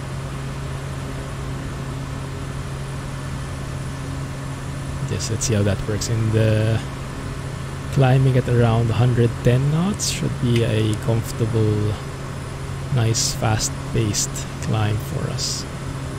Good. Alright, Larger. Have a good one. Thanks for joining us. Good luck with work. Hang in there. There we go. There's the slip. Get a bit of right rudder trim. Get that back coordinated. There we go. Perfect. Just a little bit of right rudder trim. Have a good one. Right, I think we can go through here. Maybe not go beyond the peak there, but instead try to squeeze in here. Squeeze in this gap of clouds and that lower side of the mountain right there on the left. Might be cool. Man, this sim. I've been flying with this sim for over a year, right? Since its release. And yeah, despite its flaws, despite the complaints that we have, at the end of the day, still an amazing sim. It gives you all this immersive vibes. Goodness, that looks good. And yeah, there are many ways to fly. many types of planes to fly as well. If you're into fighter jets, if you're into big airliners, we're starting to get more and more of those kinds of planes in. More of those high quality fighter jets as well. Right, starting to get that here. Unfortunately, I'm not really part of that club. I tried it with the Hawk, what's that called, T1A from Just Flight. It's a great plane, but I just cannot maximize it. I don't know how to maximize flying with one of those fighter jets. My reflexes are too slow, I think, so it doesn't really fit me that well. Okay, 7,000, is that enough? Let's have a look here. Close, I think. Let's go for 8,000. You know what? No, 7,000 is good. Let's go for 7,000. Let's keep it that way, so I have right visual where I should be going. There we go, nice. Let's release that right rudder trim, get back to center. That's why mapping your rudder trim key is so important here in the Kodiak. It's such a nice implementation, really gives you that feeling of a powerful turboprop engine you have to control.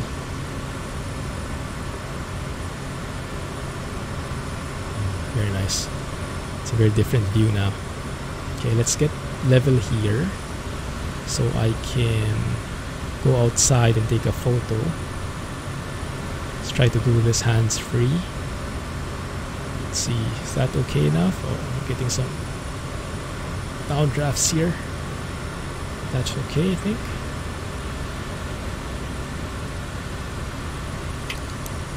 Good. Alright, let's try it. Let's go outside. Ooh, look at that, fancy.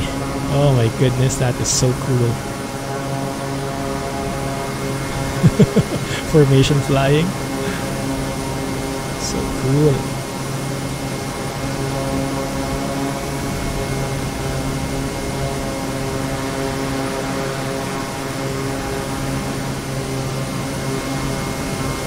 Look at that.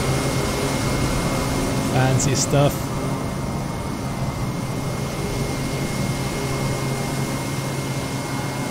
There's 3 of us right there. Hey Cap, we're at 7k, lots of turbulence. Let's go up to 7.5 maybe that's better. How are we doing, Cap? Thanks for joining.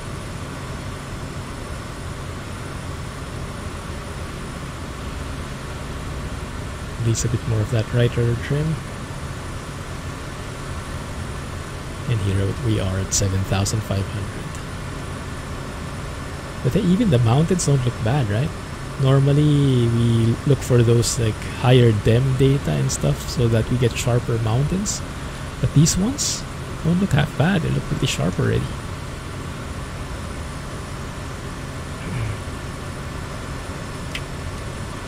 It's also nice because you get the trees drawn over the satellite images. Because the satellite images here in the Philippines are not really the best. I remember downloading orthophotos once for X-Plane. Regardless which supplier you get from, like Google Maps or Bing Maps, they all have mostly clouds, especially near the mountains. So when you load them in the sim, you'd get those clouds pasted as part of the mountain textures, which kind of breaks immersion. It feels like there's snow. Doesn't really match here, but yeah, it's great because when you have these trees, those kinds of imperfections get covered, so you hardly see any of those clouds. That might be one, yeah, like that, right? So imagine if there are no trees there, you just see that white all over. It feels like it's snow. That's actually like one of those fake clouds. get back to 7,500 please, thank you. Delayed response, Scotsman. Better late than never, right? Yeah. Oh, by the way, guys, yeah, I forgot to announce it, but I'll announce it in Discord. Unfortunately, there might not be a stream on Friday, depending on how I'm feeling. Because we'll be getting our booster shot tomorrow. It's going to be Moderna. And Moderna has been known to give some nasty side effects. So I might not be in shape to actually stream on Friday. But we'll see. I'll let you guys know. I'll keep you guys posted. But yeah, we got a chance to get a booster and we took it immediately because things are yeah, going up. Slowly but surely. And recently not so slowly anymore. Are things looking the same on your end, guys? Numbers going up again? Man, look at that. So cool. So cool.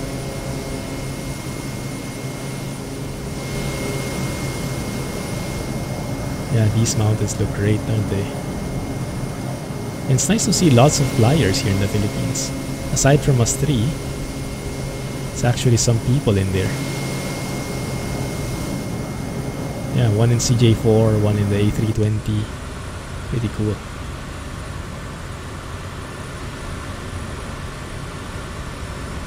Yeah, this one is nice. Okay. So now, how's the weather looking like? If the weather is looking the same, and I think it is, we should be able to land using runway 10 again. The same runway we use for takeoff. Hey, Fly Money. Sure thing, man. Happy New Year. Enjoy the lurk. Good. It's getting the heading bug aligned. How far are we from the airport? 31 miles. That should be 10 minutes. Okay. Should be there in 10 minutes.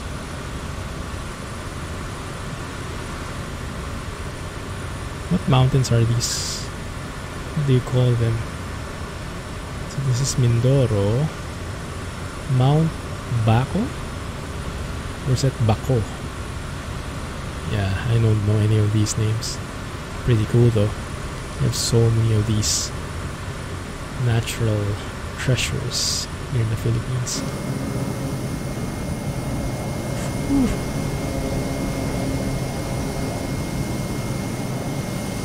Yeah, looks great. How are the winds there, rough? Less turbulence. Yeah, look at that.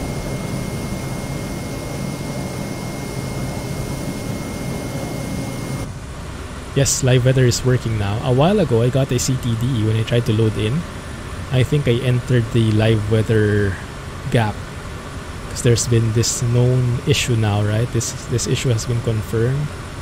Live weather kind of disappears every midnight Zulu time, and maybe for an hour and a half it's not there, and then it gets back. And I think I tried to load in within that window. I got a CTD because I was trying to load in live weather, so we had to reload the sim. But now it looks better. Now we're getting live weather. So that window might be, that gap, I think we've crossed over it. Yeah, live weather adds so much to the sim, doesn't it? It just feels so... like, it kind of feels like cheating even, if you're using one of the presets. Because one of the most fun things here in the sim is having that dynamic weather. You never know what kind of winds you'll be getting, what kind of clouds, and what kind of other variables are involved, and it just makes the flight so much more engaging. But when you have the preset, you know exactly what kind of winds you have, you know exactly what kind of clouds you have, and the visibility, temperatures, and whatnot. So it kind of like removes maybe like, I don't know, half the fun even when you simply don't have live weather. Yeah, it's such a big deal having live weather. So the outage the past few days really got a lot of people angry.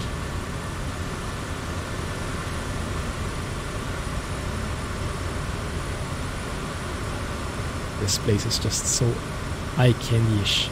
Oh, sorry. Yeah, Nightbot is a bit. Can I cancel that?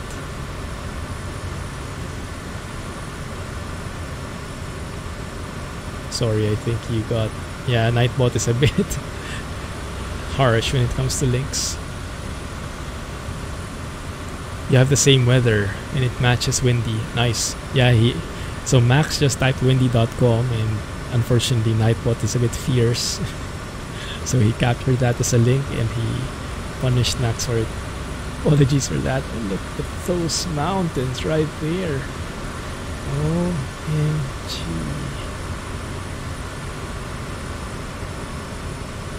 And no morphing, huh?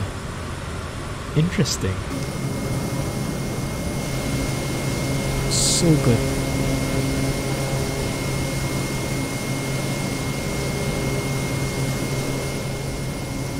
Looks amazing indeed.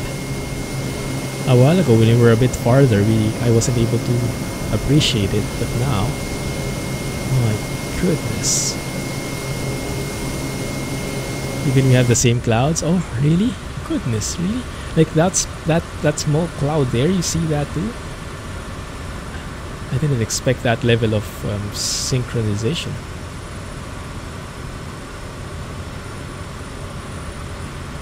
With live weather, you can simulate having to divert or alternate. Oh yeah, exactly. Like what we did last time, right? Last week.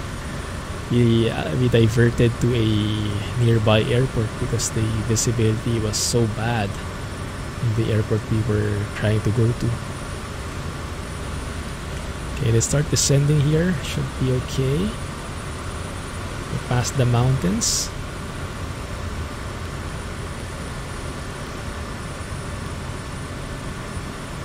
Why are we not descending? 1 second. Have to pull the power a bit more, I think. There we go. And then I should be able to know when I would reach that if I adjust my altitude selector. Then the range, the range to alt cyan arc should update when it's expecting me to reach that selected altitude. So let's say 1,000 feet pattern altitude for this airport. So I should be reaching 1,000 at that point. Yeah. And let's try to slow it down. There you go. And let's try to descend a bit more gently. Less than 1,000 feet per minute would be ideal for the passengers.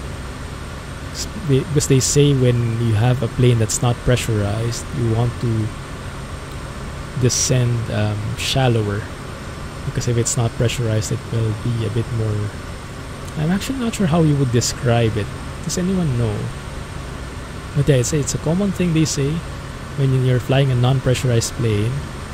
Don't descend too suddenly because it will not be comfortable for the passengers. In what way, I'm not really sure. Maybe it will make your ears pop because of the sudden pressure change. Yeah, maybe. Hey Breezewind, how are things? Are you still flying the Kodiak 100? I haven't been able to keep up with the posts in the SWS Discord recently. Visual 10, yeah, let's do that. Do a straight in landing, extended runway center line. No need for minimums, it's great weather outside. There we go.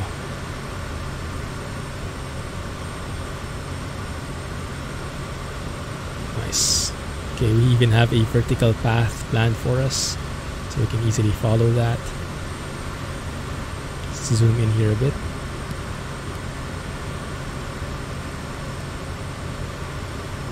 But yes, I was trying to actually, so when I was recording the No GPS World Tour series yesterday, I was debating whether I would continue with the Arrow or I would switch to the Kodiak.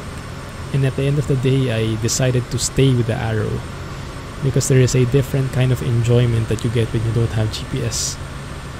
and you're really relying on the visual, on the nav, on the old school nav aids, right? VORs, NDBs. You don't have GPS to save you. You have to think a bit more. You have to plot things a bit more work to be done, but definitely a lot more fulfilling when you finish it, when you finish a flight. So I decided to stick with the Arrow. Just such a great experience with that. So I can keep on flying this Kodiak 100 on streams like this, on Sky Park series, maybe make an OnAir series again. But yeah, for the No GPS World Tour, having the Arrow there and keeping it no GPS, I think, is for the best.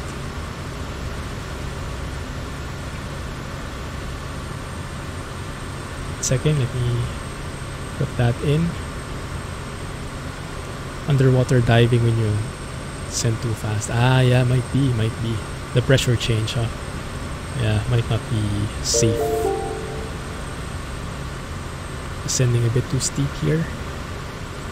Slow it down, pull back on the throttle so you can read off the speed. Little break from the Kodiak when flying the Freedom Fox. Oh yeah, I have that as well, yes. I tested it out, it feels great, but I don't know much about bush planes. So I wanted to make a video, but I don't think I'm qualified enough to give an accurate impression on it. But what's yours? How do you feel about it? It's an amazing plane because you can literally go anywhere, land anywhere. Such a short takeoff roll. Hey, Big Beefcake, thanks for following. Welcome to the stream. Hey, Game Theorist. That's true. Can't do no GPS with a GPS. Agree. Thanks, glad you feel the same. Being in the Arrow feels right to me. I agree. Yeah, let's stick with the Arrow. I think it's a good decision. Alright, let's do our Gumps check. Using my checklist box here, care of the Honeycomb Alpha. These switches I don't really use, so I'm using them as a checklist instead. Let's do our Gumps check. Gas, we have our fuel selectors on, that's pushed in for the firewall. We have fuel level okay. We just need the aux fuel pump on. That's checked for the gas. Undercarriage, we don't have flaps yet, but we might start with that now. Maybe one notch. Mixture, yes, that is in high idle. Propeller, let's go full RPM. Okay. And switches, let's go with the pulse lights, turn on the taxi lights, go to engine inlet bypass as well. And then let's lock the harness here. Good. Turning final. Looking good. Alright. So only thing that's left is to actually flaps. Go for flaps. Alright. Second notch of flaps. Flaps 20. The sounds are what really do it for you. Ah. Find it a lot of fun. Well modeled. It sounds great. Nice. Hey, Beefcake. Love OnAir in the Kodiak. Oh, nice, man. Great to hear that. Thank you. Thanks for being in the stream and thanks for saying that. It's great to hear. Right, stay at 1,000 feet until that pseudo glide path intercepts us, and then we'll follow it down. And maybe I kind of overshot it a bit. 1 second. Oh, 1 second. What? Oh yeah, I forgot about that. 5,800 landing weight. 5,800, so 65 knots would be our VREF. I mentioned that. Oh yeah, there is this kind of bug, I think. 1 second, let me see if it's a bug or pilot error. Let's try and follow the glide path here. Let me get a bit more power in so we can level off a bit. Oh, there's the glide path, yeah. Ignore what I said, it's not a bug.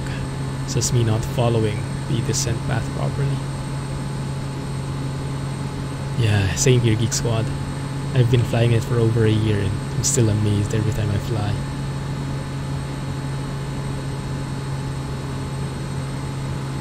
There we go. Let's get back on the glide path. We have poppy lights there, 1 white, 3 red, so we're too low. There we go. Now we're on the profile and now the glide path agrees. Perfect. Nice. So we'll start descending, start going full flaps, and now we have everything checked. Checklist is good, right? And now let's bleed off the speed because we want 65 knots for approach. So let me go down lower and lower.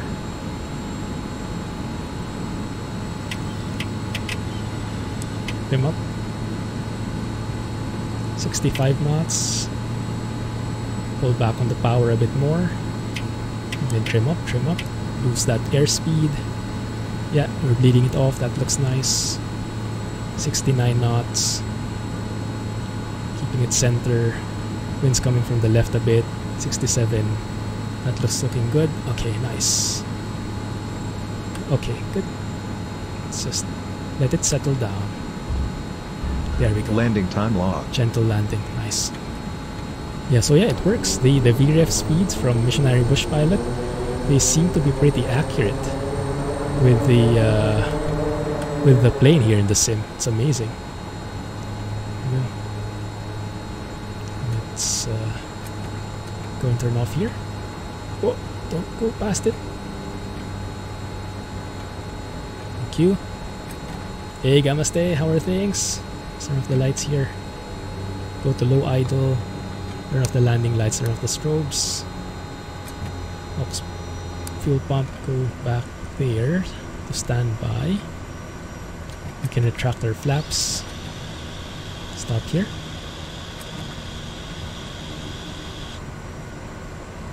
They'll never stop. Yeah. Check out the Embraer 110. I saw that, yeah. I was getting tempted to buy it, but there are so many upcoming twin turboprop planes coming out. It's confusing me. Yeah, let's talk about that. How are you guys feeling about the upcoming Twin Otter? Release date January 19th, confirmed. Let's turn off the air conditioning here. Nice. Alright, let's go and shut it down. Lights are off. Not yet really. Lights are off now. And let's release the harness. Okay, looking good. Go ahead and... Engine off time log. Flight is finished. It has been monitored by OnAir. Thank you. Less than 38% NG. Go to feather the propeller.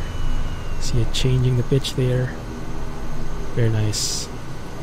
Turn off the alternator, generator, aux fuel pump. And now we can turn off the plane. Nice. And now we can unload the people. Good. Let's get them out of here and then let's have a look how things are looking in OnAir side of things. I'll get back to chat in a bit, guys. Bear with me. There you go. Oh, I love that sound. You can actually hear it from other aircrafts as well in the area. Very nice. Ah, that water seems a bit underwhelming. I actually have not been keeping track of it. What makes you say so? Thanks, Fly Money. I don't often get those landings, so I'm definitely thankful for them. Alright, so here we are. XP received for this flight. Why is that 0? I don't get it.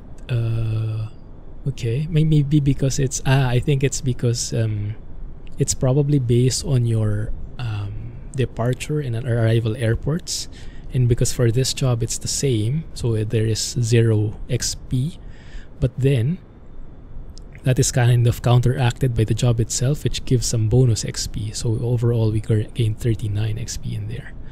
And I hope that also levels up the VA, because the VA apparently has levels now too. So we need to also level it up. So sightseeing, reputation increase. Oh, look at that. Soft landing. It actually gets considered. I don't know what that is. How do you convert that 0.51 meters per second. How do you convert that to feet per minute? Let's see. 0.51 per second to FPM. Oh, that's, I think, 100 feet per minute. Not bad. Not too shabby.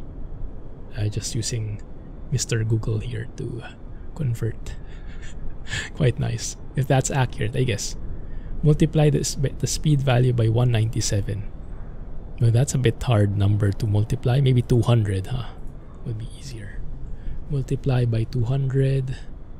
Yeah, that might be easier to compute. Just for estimating. Oh, that was great, Ruff. That was great. You were in VR. Oh, cool. That is amazing. Well, thank you for joining. Yeah, appreciate that. Don't know how I feel, but seems like you'll have to learn Steam gauges because everything is being released with Steam gauges. Yes. I'm happy about that, actually. I would love more Steam gauges. This is why I really enjoy the Arrow. But yeah, with the Kodiak, it fits, the glass panel fits it very well. And initially, I was also trying to see if the Kodiak will have a Steam gauge, but there is no Kodiak which has Steam gauges in real life, so it's pretty spot on. In flying these bush flights with sometimes less than ideal weather, I think it's great to have as much guidance as possible.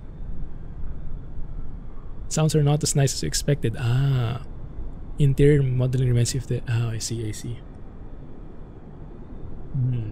Yeah, that's my comment about the Embraer 110 as well. The model itself doesn't look so high quality. Correct me if I'm wrong, I don't have the plane. But just based on the images, it feels more like an older... like the model was built for an older simulator. Like, I don't know, FSX maybe. Doesn't have the fancy feel of an MSFS plane. Like, one thing to say about Carenado, right? Carenado, they don't create the most detailed planes in terms of systems, but in terms of visuals, I think they're one of the top plane developers out there. They have amazing models on the plane. Just looks shiny and just feels really like what they're trying to aim for. Right, so let's have a quick look here. Let's see, this is us, I think. So we loaded some jet fuel. Yeah, that's us. So we started off at 174,402,677. That's the starting balance. And then we incurred fuel. We have a parking fee. We have... actually, no. That's different. This one. Yeah, landing fee. Yeah, so we earned a little. You can see. We have a parking fee, landing fee, a renting fee, which actually goes to me because I own the plane. So the VA is renting the plane.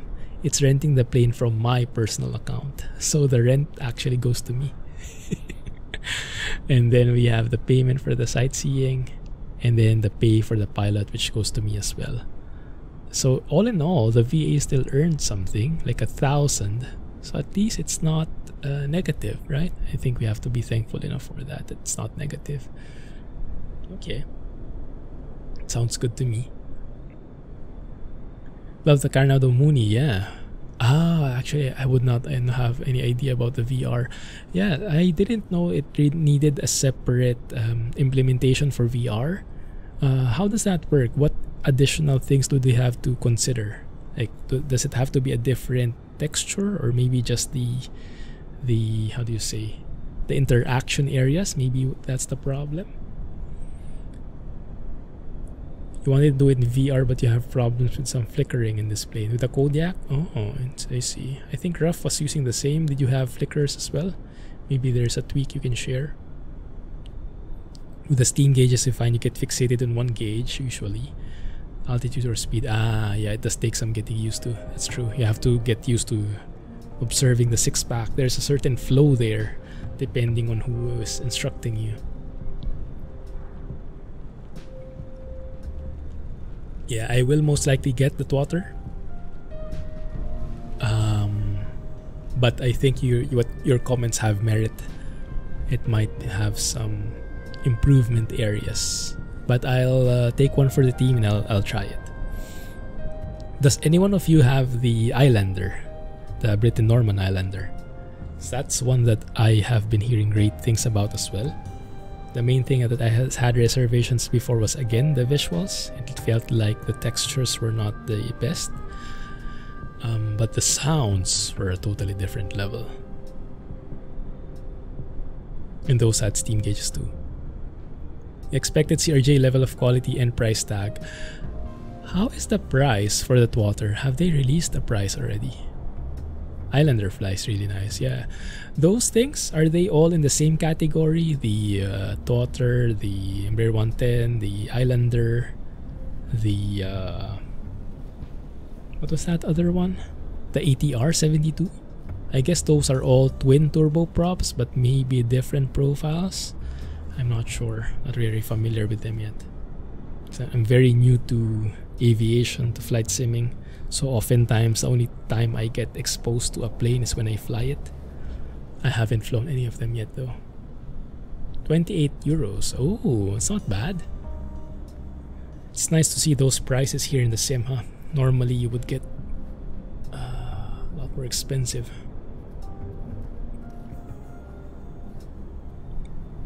I think what I saw from the Twatter, the avionics would be a GNS 530. Is it? That means we'll need to get the mod, the GNS 530 mod, so it's decent. Alright, let's have a look. Do I have time for one more job? I'm not so sure. We can have a look though. I don't, Ruff, I don't. I wish I did though. Maybe eventually. Let's have a look here. GNS 530. Did they say if they will have... Oh, look at this. Gunny is flying and he's flying the Embraer 110. He had good reviews about that. Hey, have you guys seen the Challenger 650 that's coming for X-Plane? This is what I say about the systems. Maybe we'd spend some time chatting instead, I don't know. Because it feels like we have plenty to talk about. Let me see if there's a job we can take. Maybe we can talk while we're flying, do autopilot and stuff like that. Because I want to share that part too.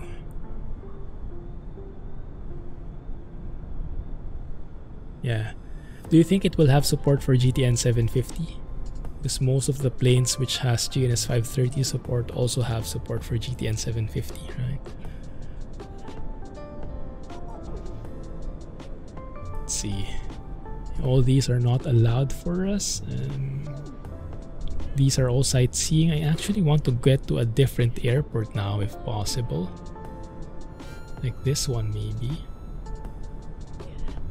And the cool thing about this is you can actually get multiple loads. So if I click on that airport here in the map, I actually see all the jobs going there. So I can load some people in, I can load some cargo in. Hey, this might be viable. 96 miles, that might work.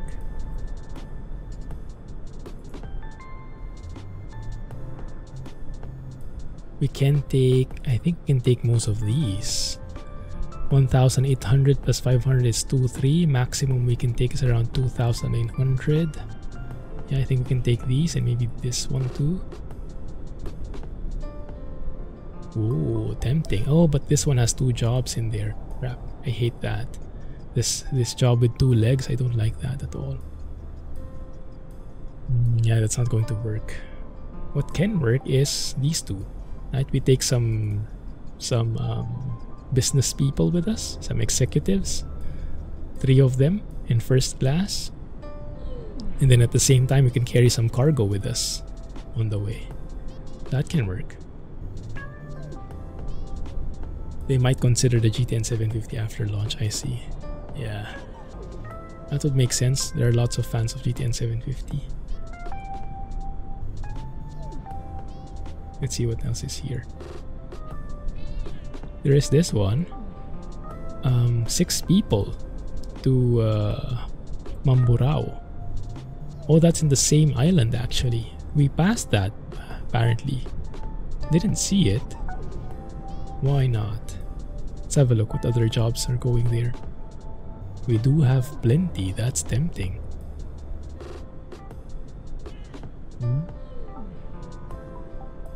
We have all of these. We can take all of these. And that's fairly short, 50 miles away. Let's have a quick look at Little Nav map, how it does.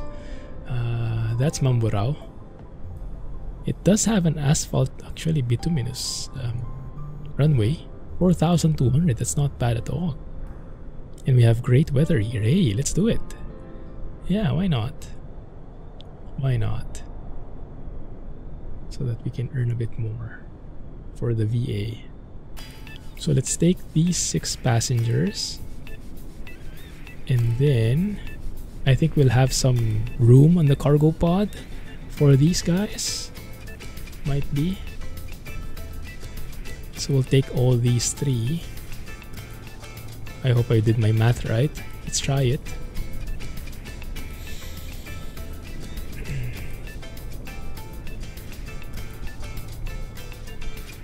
Who was it? The other one who was developing a twin turbo prop. I think it was Milvis, right? With the ATR. That one I think could be promising. Milvis does great stuff. I was pretty impressed with their turbo porter. Yeah. Just enough simulation in there to keep you hooked. So you see here we have almost 1,000 pounds of cargo. And if we add the passengers, we still have enough. That's cool. Okay, perfect. It's cutting it close. 32% fuel. Do we need to refuel? Now, one thing we have to take note of is actually if we have enough, if there is jet fuel where we're going. Because it's a small airport in Mamburao. I'm not sure if they actually have something. Let me check that on my other screen.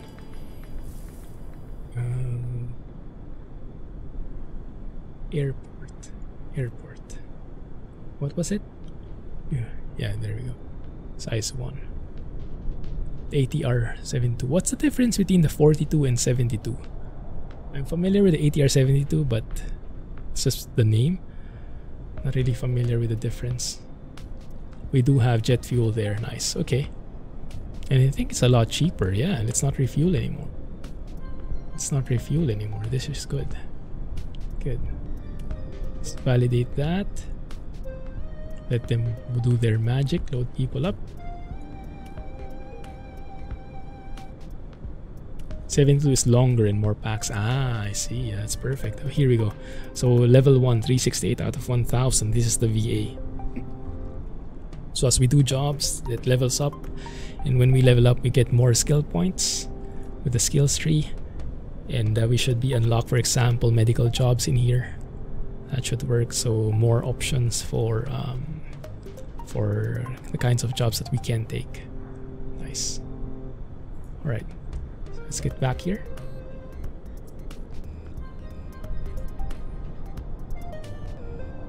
All right. Let's load up the people.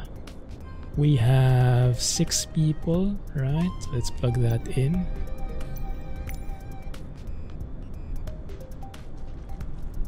We have around 33% fuel. Why doesn't that adjust? Huh.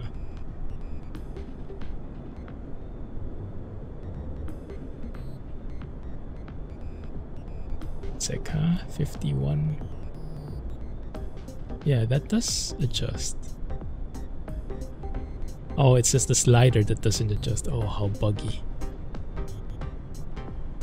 Let's get 32%. And adjust this as well, just so everything is synchronized. Okay. Right, so let's add 6 passengers. We have 1, 2, 3, 4, 5, 6. Good. Okay, you have 6 passengers in there. You have 1 more seat left, but and then cargo bay. Let me see.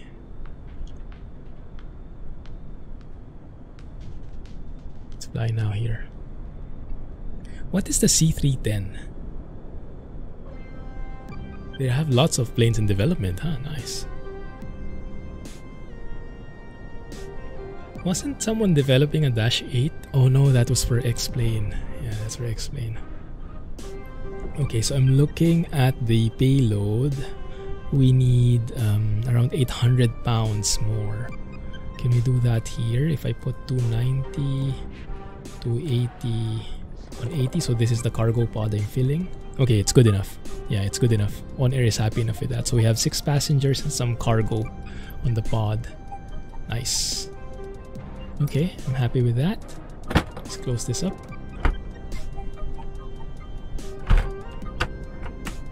Right, let's get back in. Second flight of the day. Awesome. Let's open the window. Oh, it's hot. Good.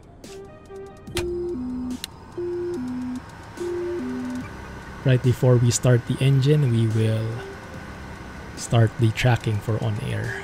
I still have my beacons on, my bad. And the fuel selector on, everything. That's okay. Okay, let's see. Maybe let's just plug that in here. Uniform mic. That's the one. Let's go direct. Should be pretty straightforward.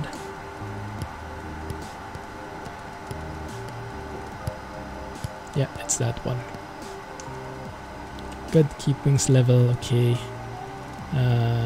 Engine inlet bypass. I'm actually not sure if we can start the engine with a bypass on. I think in the TBM you shouldn't, but here I don't see any indication that you shouldn't. Let's maybe climb to around 3,000 feet. QNH seems still correct based on the field elevation. Almost sea level, good.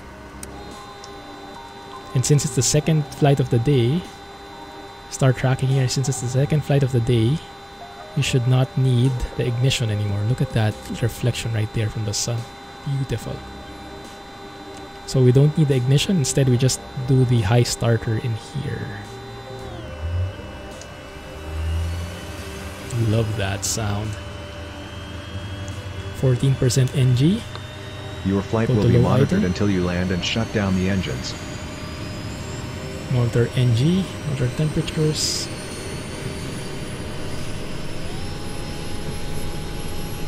You have a good start. Turn off the starter. That one. Propeller full. Monitor the RPM. Generator on. Alternator on. Looking good. Let's turn on our nav lights. Ooh, that sound. Goodness. The C310 is similar to the Seneca. Ah, I see, I see. Is that a... What brand is that? Is that a Cessna? Nice. I was pretty tempted to get the Seneca by Carinado. I decided against it last minute, but yeah, pretty inspiring when Fabio flies it. Alright, let's go and turn on our taxi lights, release the parking brake. Let's go and taxi here. Oh, I didn't look at the center of gravity. CG is good. 32 degrees. Okay, so it's a bit of forward pressure like so. And then let's get our flaps. Get some rudder trim as well. Yeah, that looks good. Alright. It's a Cessna. Ah, I see, I see. Cool. So many great planes coming out. I'll share with you the plane that makes me really tempted to get back into X-Plane. And when X-Plane 12 hits, that's probably the first plane I'll buy. Okay, let's enter the runway here. Strobes, landing lights, taxi lights off. Everything looks good there. Aux bus, we need that. Yeah, it's getting hot in here. Alright, looks good. Let's do our gumps check. Gas, fuel selectors on, that's pushed in. Aux fuel pump on, check. Undercarriage, we have flaps 20. Verify, yeah, that's flaps 20. That is flaps 20.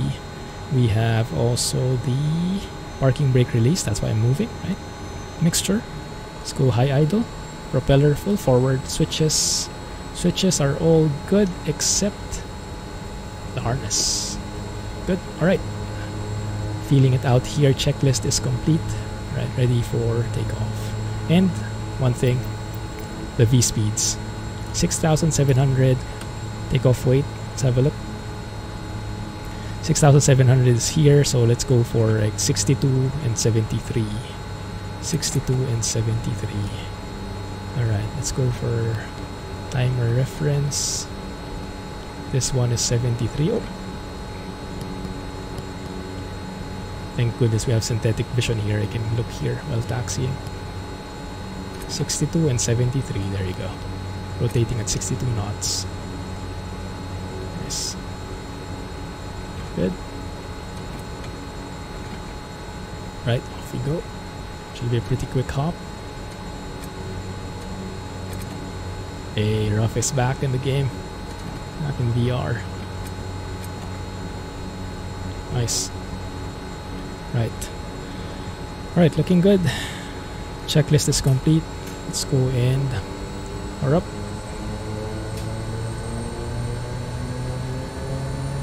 Normally they also look at the max torque for takeoff, but I just look at the green line. That might not be the best, but it works. Looking good. Release the brakes. NG is too high. Let's pull it back. There you go. Airspeed's alive. Keep center line. What's our rotation speed? 62, right? 62. 62 knots. There we go. Rotate. Very gently. Very nice. I love it. Very nice. Man, with this hotfix that they implemented, Airborne time so log. nice. Our takeoff was so gentle, OnAir didn't actually detect that we were airborne until we were like 100 feet above ground. Nice here. Let's turn left instead so we can see a bit more of the houses. We can pitch up a bit more. Yeah, so it's doing good. For flaps up. Start turning.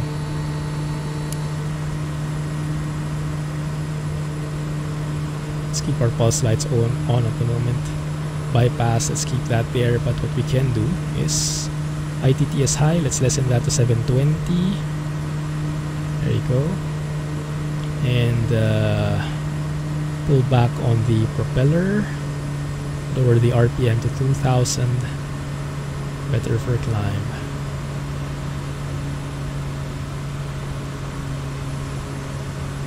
Better for the ears as well. That good? 2020, okay. 2000. There we go. Very nice. Right.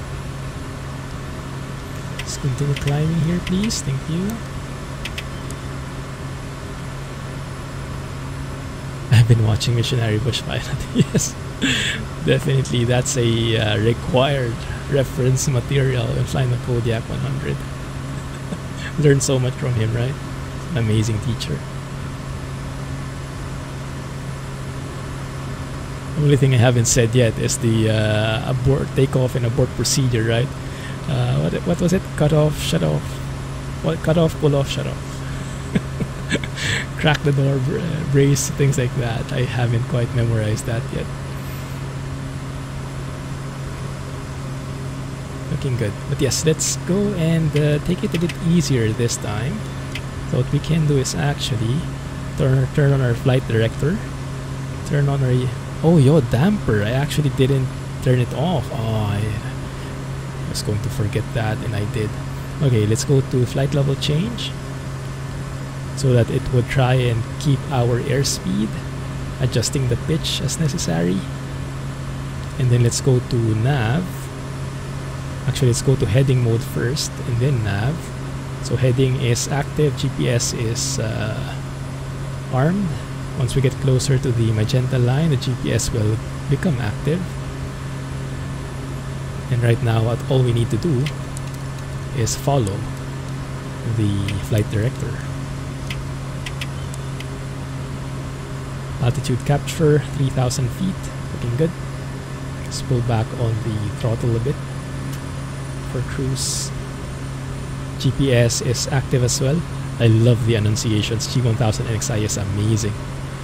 And now we can turn on autopilot as well as we stabilize here and let it do the hard work for us of maintaining the flight.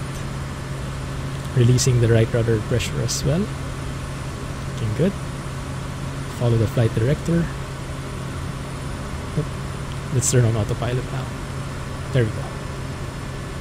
Nice. Alright, so that should be taken care of. Everything should be good. Let's turn off our pulse lights in here. Bypass. Yeah, we can let that go. Go to normals for better power. Release a little bit more of the right rudder trim. Nice. Okay, looking good. So we'll be there in 20 minutes. So we have some time. Let me show you what is really tempting me to go into. What's really tempting me to get into X-Plane. I have never seen such level of detail.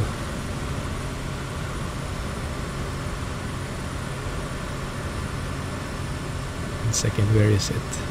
Looking for the article. There it is.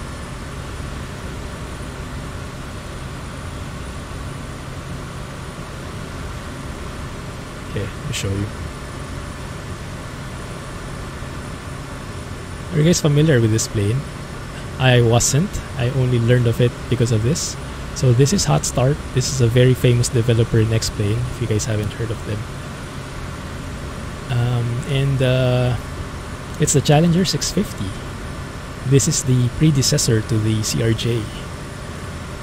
The CRJ series, but it's by Bombardier as well, I think, or at least they bought it. There's a history about that. So the inside, the avionics, the buttons, they are very similar to the CRJ. It has a Collins FMS.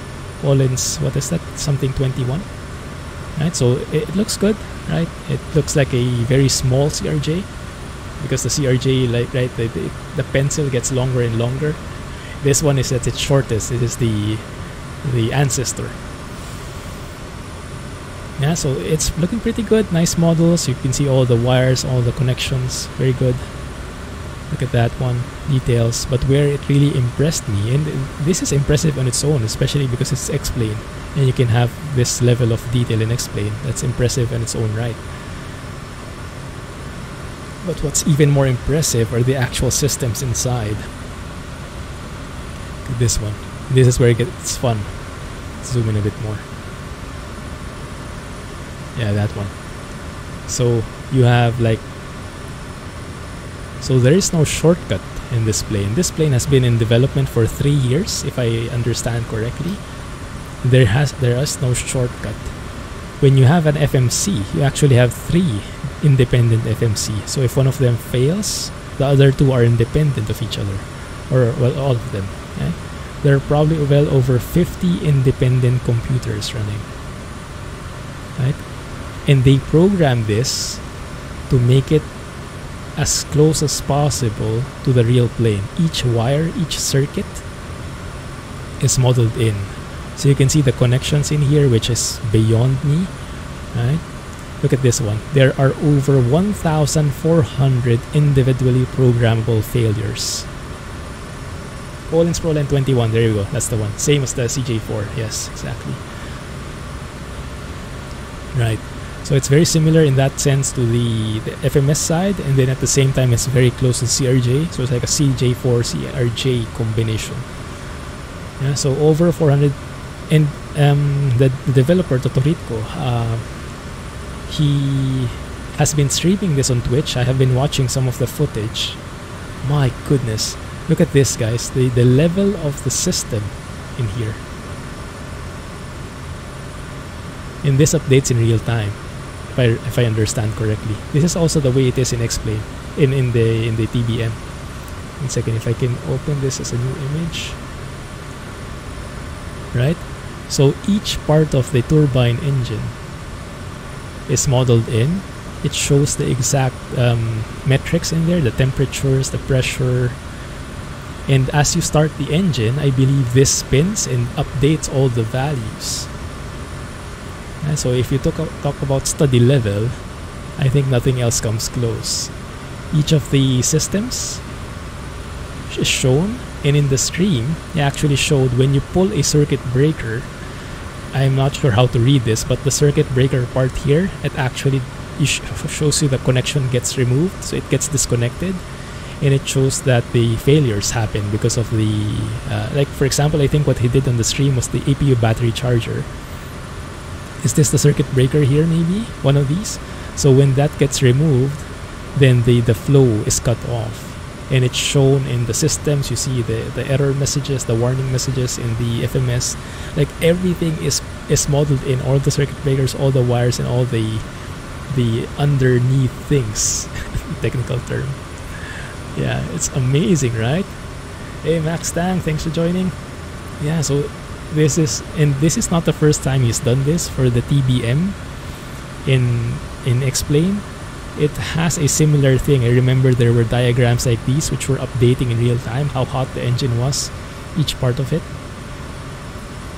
And so yeah, it's amazing just how detailed it is. So this is what's tempting me to get back to Explain.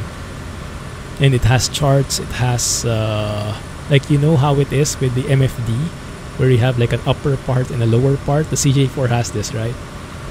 And the CJ4 kind of has this a bit, you kind of has it basic mode. This one is full on.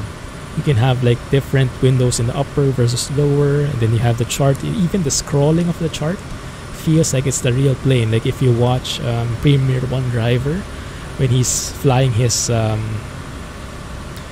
what's the name of the plane? Premier 1A, right? It has the same avionics panel, and then he has chart there. When it's scrolling the chart, it has the same behavior.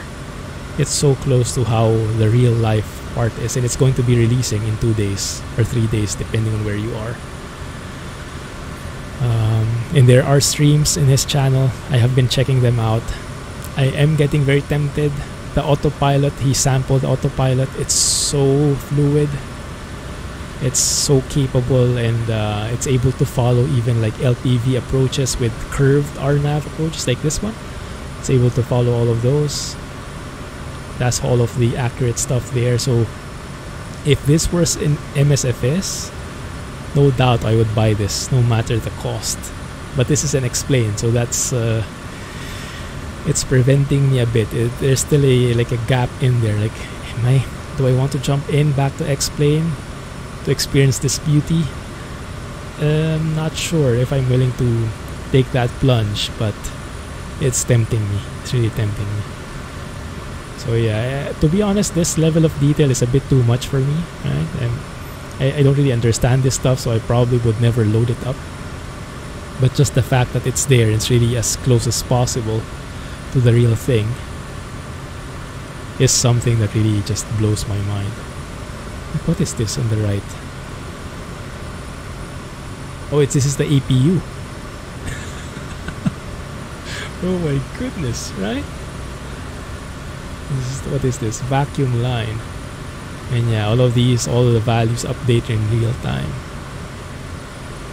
And you can load them up, because in Explain you have like a menu, and you can load like separate windows in there. So yeah, that's when we say study level. That's how some people have come to expect it from this developer. But how much will it cost? That's a good question. Yeah, they have not released it yet. The TBM, the same guys from them, I think I bought it for 60 euros or 60 USD. I can't remember it. It's pricey. It's really pricey. Yes, I hope so, Rough. I really hope so too. Because it's just so... It's the real thing, right? It's the real thing. Like, they're when they were streaming and people were asking questions, it's like, if the real FMS can do it, this one can do it. So they programmed it to the letter. It's amazing. We'll see. So if you see me streaming Explain anytime soon, maybe next week, then you probably have your answer. We'll see if I'll take the plunge. Okay, let's have a look here. Let's get back to reality. Our reality. But yeah, for flying, right, you don't need that level of detail with each wiring programmed in. But just proper flight dynamics and proper autopilot is good enough for me. So this sim, not bad, not bad. Still quite a ways to go, but it's getting there. How are the winds like? They look like they're coming from the east, northeast still. If it's the same with that airport, then we can probably, let's have a look at the approach here. Select approach 16 or 34. There's no good runway, is there? But 34 would be best because it's going to be literally a straight in approach. Let's go and program that in. Let me get back to chat in a bit, just loading this up. Good. Tend to look more out the window than at the FMS. That's a good point, yeah. Any other planes are a big fan of? I have two main favorites. Well, I guess you could say 3 or maybe 4. My top 2 are definitely the Arrow. Well, the Turbo Arrow. Arrow or Turbo Arrow is the same for me. They're great. And then the Kodiak 100. So those two are kind of in the top 2 positions. I'm not sure which is my favorite. They're very close together. So it depends on my mood. If I like steam gauges, I'll fly the Arrow. If I want more procedures and GPS, I'm going with the Kodiak. So those are my top 2. Top 3 is the DC-6. And then maybe top 4 is the CRJ or the CJ4. I'm not really sure which one. But yeah, top 4 is a bit not as sure. Same for you, really. Yeah, the DC-6 actually I want to fly again. It's just that it's so old school. So it's a bit more like a vintage vibe, not something you would use every day. But then again, it's fun. So maybe we'll get back to the DC-6. That might be a good idea, actually. I haven't flown it in a while. I love the feeling of the shaking dials as you start the engine. Right? It's a TBM-9 there. 30,000 feet. Oh yeah, that's true. The Milvis Turbo Porter for me. That's a good point. I don't have it in my top list, but maybe it should be.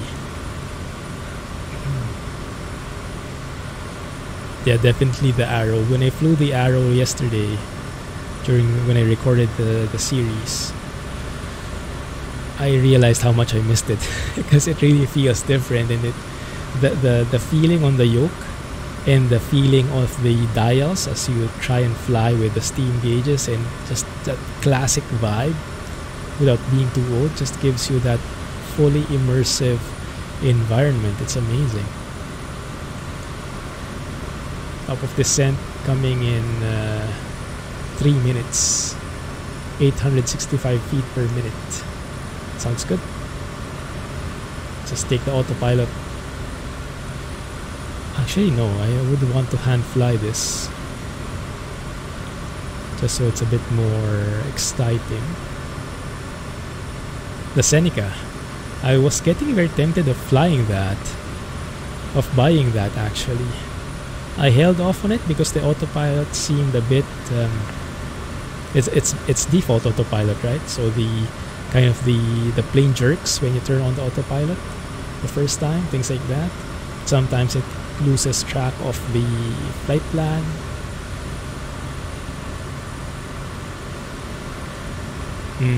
Right. Yeah, the Carenado, I really like their Mooney. I bought the Mooney, I really enjoy it. Has that vintage vibe as well, but like a sports car vintage vibe. Yours are the Hawk, the Milvis Porter. Third one is a hard one. Nice. The Hawk would be in my top list if only I could handle it. Because it's modeled so detailed. But Yeah, it's too much for me. I'm not able to maximize it. I would fly it like a 172. Would be a disgrace for me. Ah, I see what you mean. Yeah. Yeah, it wasn't much, there wasn't much choice yet back then, huh?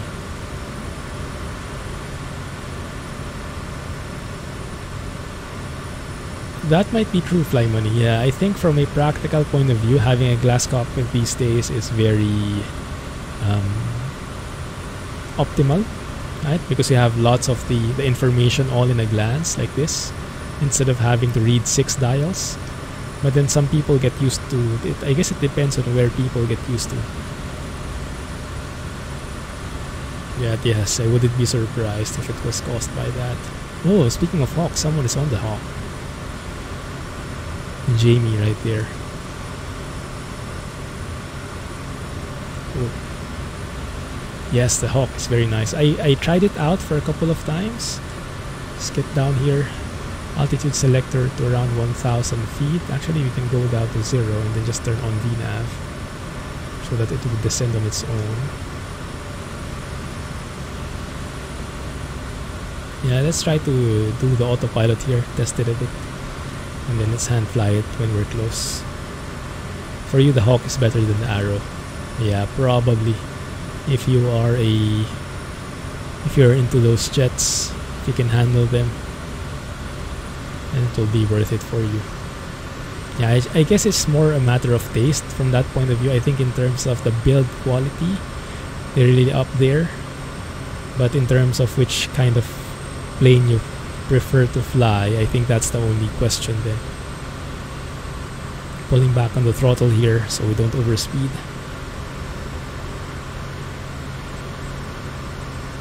VFR into IMC conditions, the G1000 practically holds her hand. That's true. Yeah, synthetic vision and everything, right?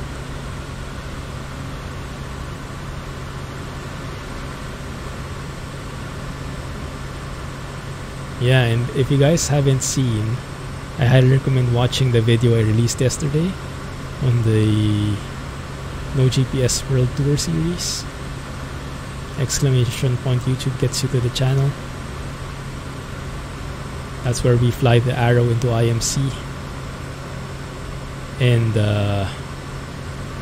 let's just say my instruments had a failure at the last possible moment.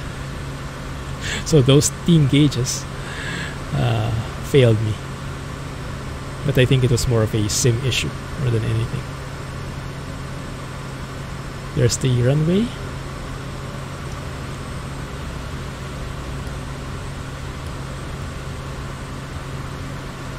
Hawk has better audio and texturing. Ah, 8K versus 4K. I see. Yeah, it does seem like they learned quite a bit, right? Because the Arrow is an earlier product from them, and since then they learned so many other things, and looks like they applied that to the Hawk. So that makes sense. That in terms of build quality, the Hawk is actually higher. Keep on improving.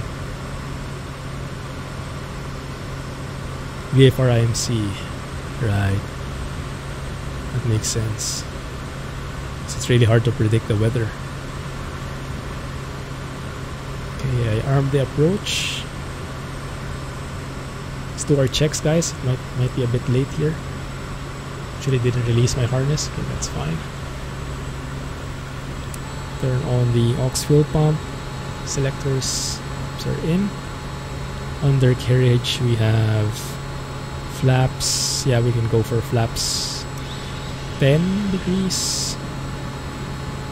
Mixture, propeller full forward switches. Let's turn on our landing lights. Bypass on as well. Harness is on. Okay, it's only the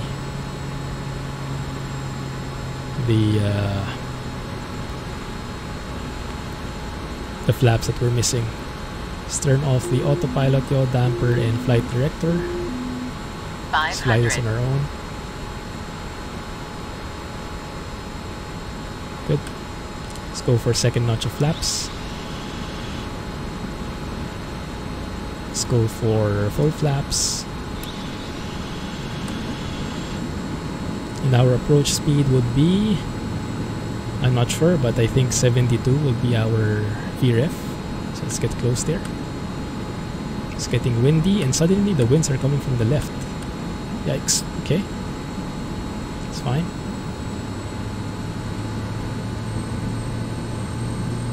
A bit of power in. We're descending too fast. There it is. It's more like it. Let's get back on the glide path. There we go. Only 3-4 with a bit of crosswind to the left. Nothing too dramatic though.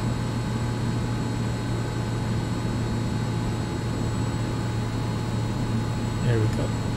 Nice. Flare a bit. Oh, floating. My bad. Landing time logged. Let's go reverse. Now where is the ramp?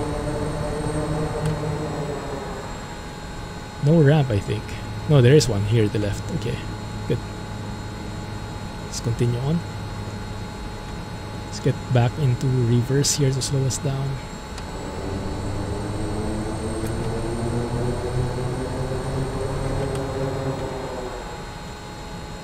Nice.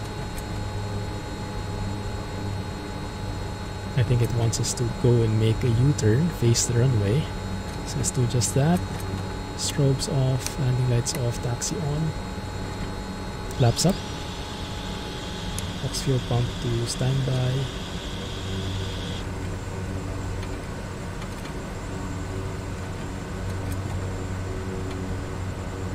There it is.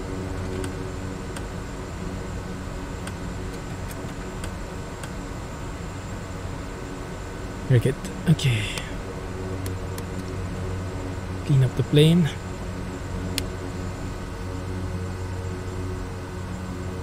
think we're good. No more lights. Except the beacons. Yeah, I think we're good. On the jet development, yeah, I think I followed the... Engine off time logged. Flight is finished. It has been monitored by OnAir. I think I followed the, what do you call it? I joined the Discord server for that, but I have not been up to date. Is it progressing quite well? Okay, looks good. Alternator, generator off. Beacons can go off. And we are good.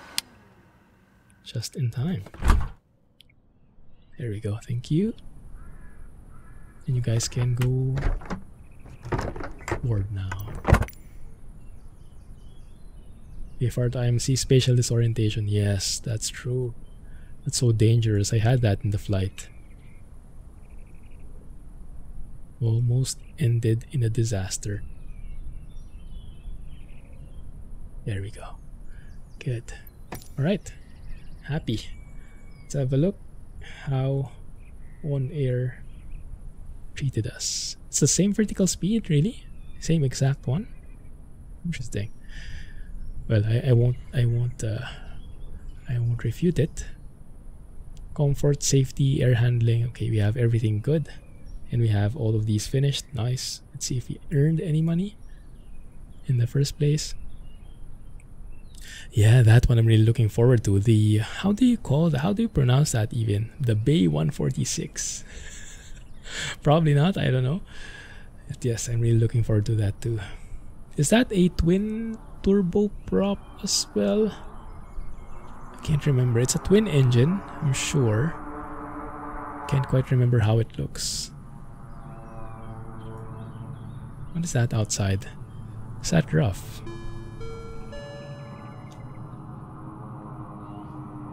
Here's someone. Oh yeah, there he is. There's Max as well. There's Ruff just landing. Very nice. GG, man. It's a jet. Ah, there you go. Thank you. And from what I remember, it had some pretty old school dials, right? Goodness. Just Flight will have their hands full there. That's something that I think I can get into. Yeah. 4 jet engines. Oh my goodness. Okay. Yeah. I think they have that product released for Explain, was it? Another sim. And then they also want to bring it to MSFS. Okay, so let's have a look if we earned any money here. Where did we start? I guess here, right? So we loaded up. We didn't really load up, so we started here at 391.7, 405, 391. And then we had all these things, and we ended up with 406, 3636. Okay. So we earned like 1,000 more. Nice. It's actually pretty good. But aside from earning money, the big thing is actually for me this one, the level. Increasing the level in here so we can get more skill points and unlock better jobs. Maybe the reputation as well. I'm not sure how the reputation comes into play, but I'm guessing the availability of jobs is dependent on that. I don't know. Yes, good progress. Thank you guys for joining me on this on-air flight. Had fun flying with you guys and talking about things to come. Let's see how it all turns out. Happy New Year. Let's end the stream here for now. And yes, probably not going to be a stream on Friday, but I will keep you guys posted. Depends how the booster side effects turn out. I also shut down his engine. Very nice. It just works. Cool, right? So thanks and have a good one, guys. Clumsy everybody. Stay safe. Catch you soon.